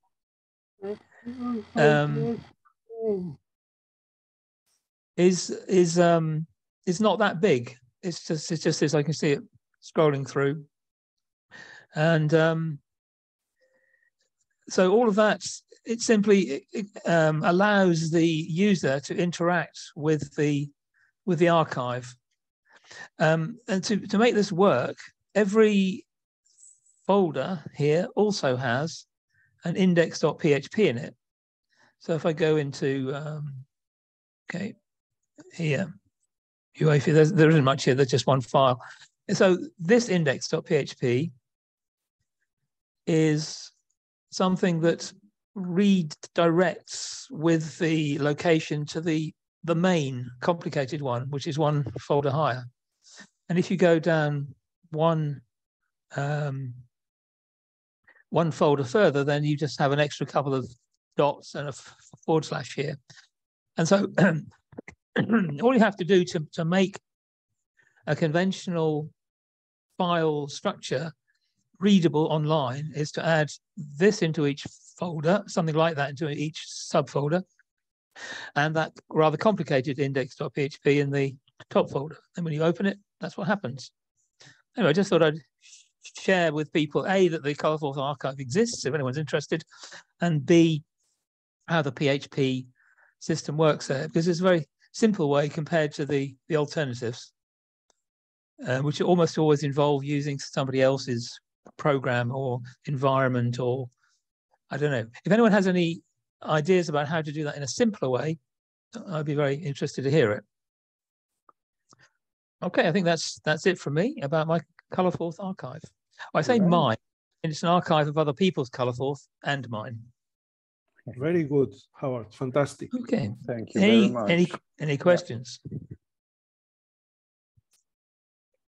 We can put just a comment that I appreciate your efforts keeping track of the different versions of Colorforth. I periodically go through bouts of thinking about Colorforth and looking at what's out there, and it's an interesting idea space. Yes, if you're interested in Colorforth, I would recommend that you click on the first link, which is my latest Colorforth, because as I say here, most of these don't run, because I think Chuck Moore's original is from 2001, and it will run on hardware still actually, but you have to have an actual floppy disk drive in there, so you're not likely to have that on a modern computer with for the last 15 years, I suppose. But all these others are of historical interest, I think. But anyway, it also means that I can sit back now and say, if anyone's interested, there it is. There's also the entire archive here. So just if you want to grab that. And then, frankly, I'm getting old. I don't want to have the concern that I might drop dead or not be able to think coherently, and all that is lost. So it's there for anyone. I'm very healthy at the moment. I'm thinking I'm going to live for a long time yet, but there is that thought at this sort of age, 68 now. Very good, Howard. Okay. Thank you so much. And if you can, please post this on the Forth 2020 Facebook page, so many people will read it from different countries. And it's always interesting to get information from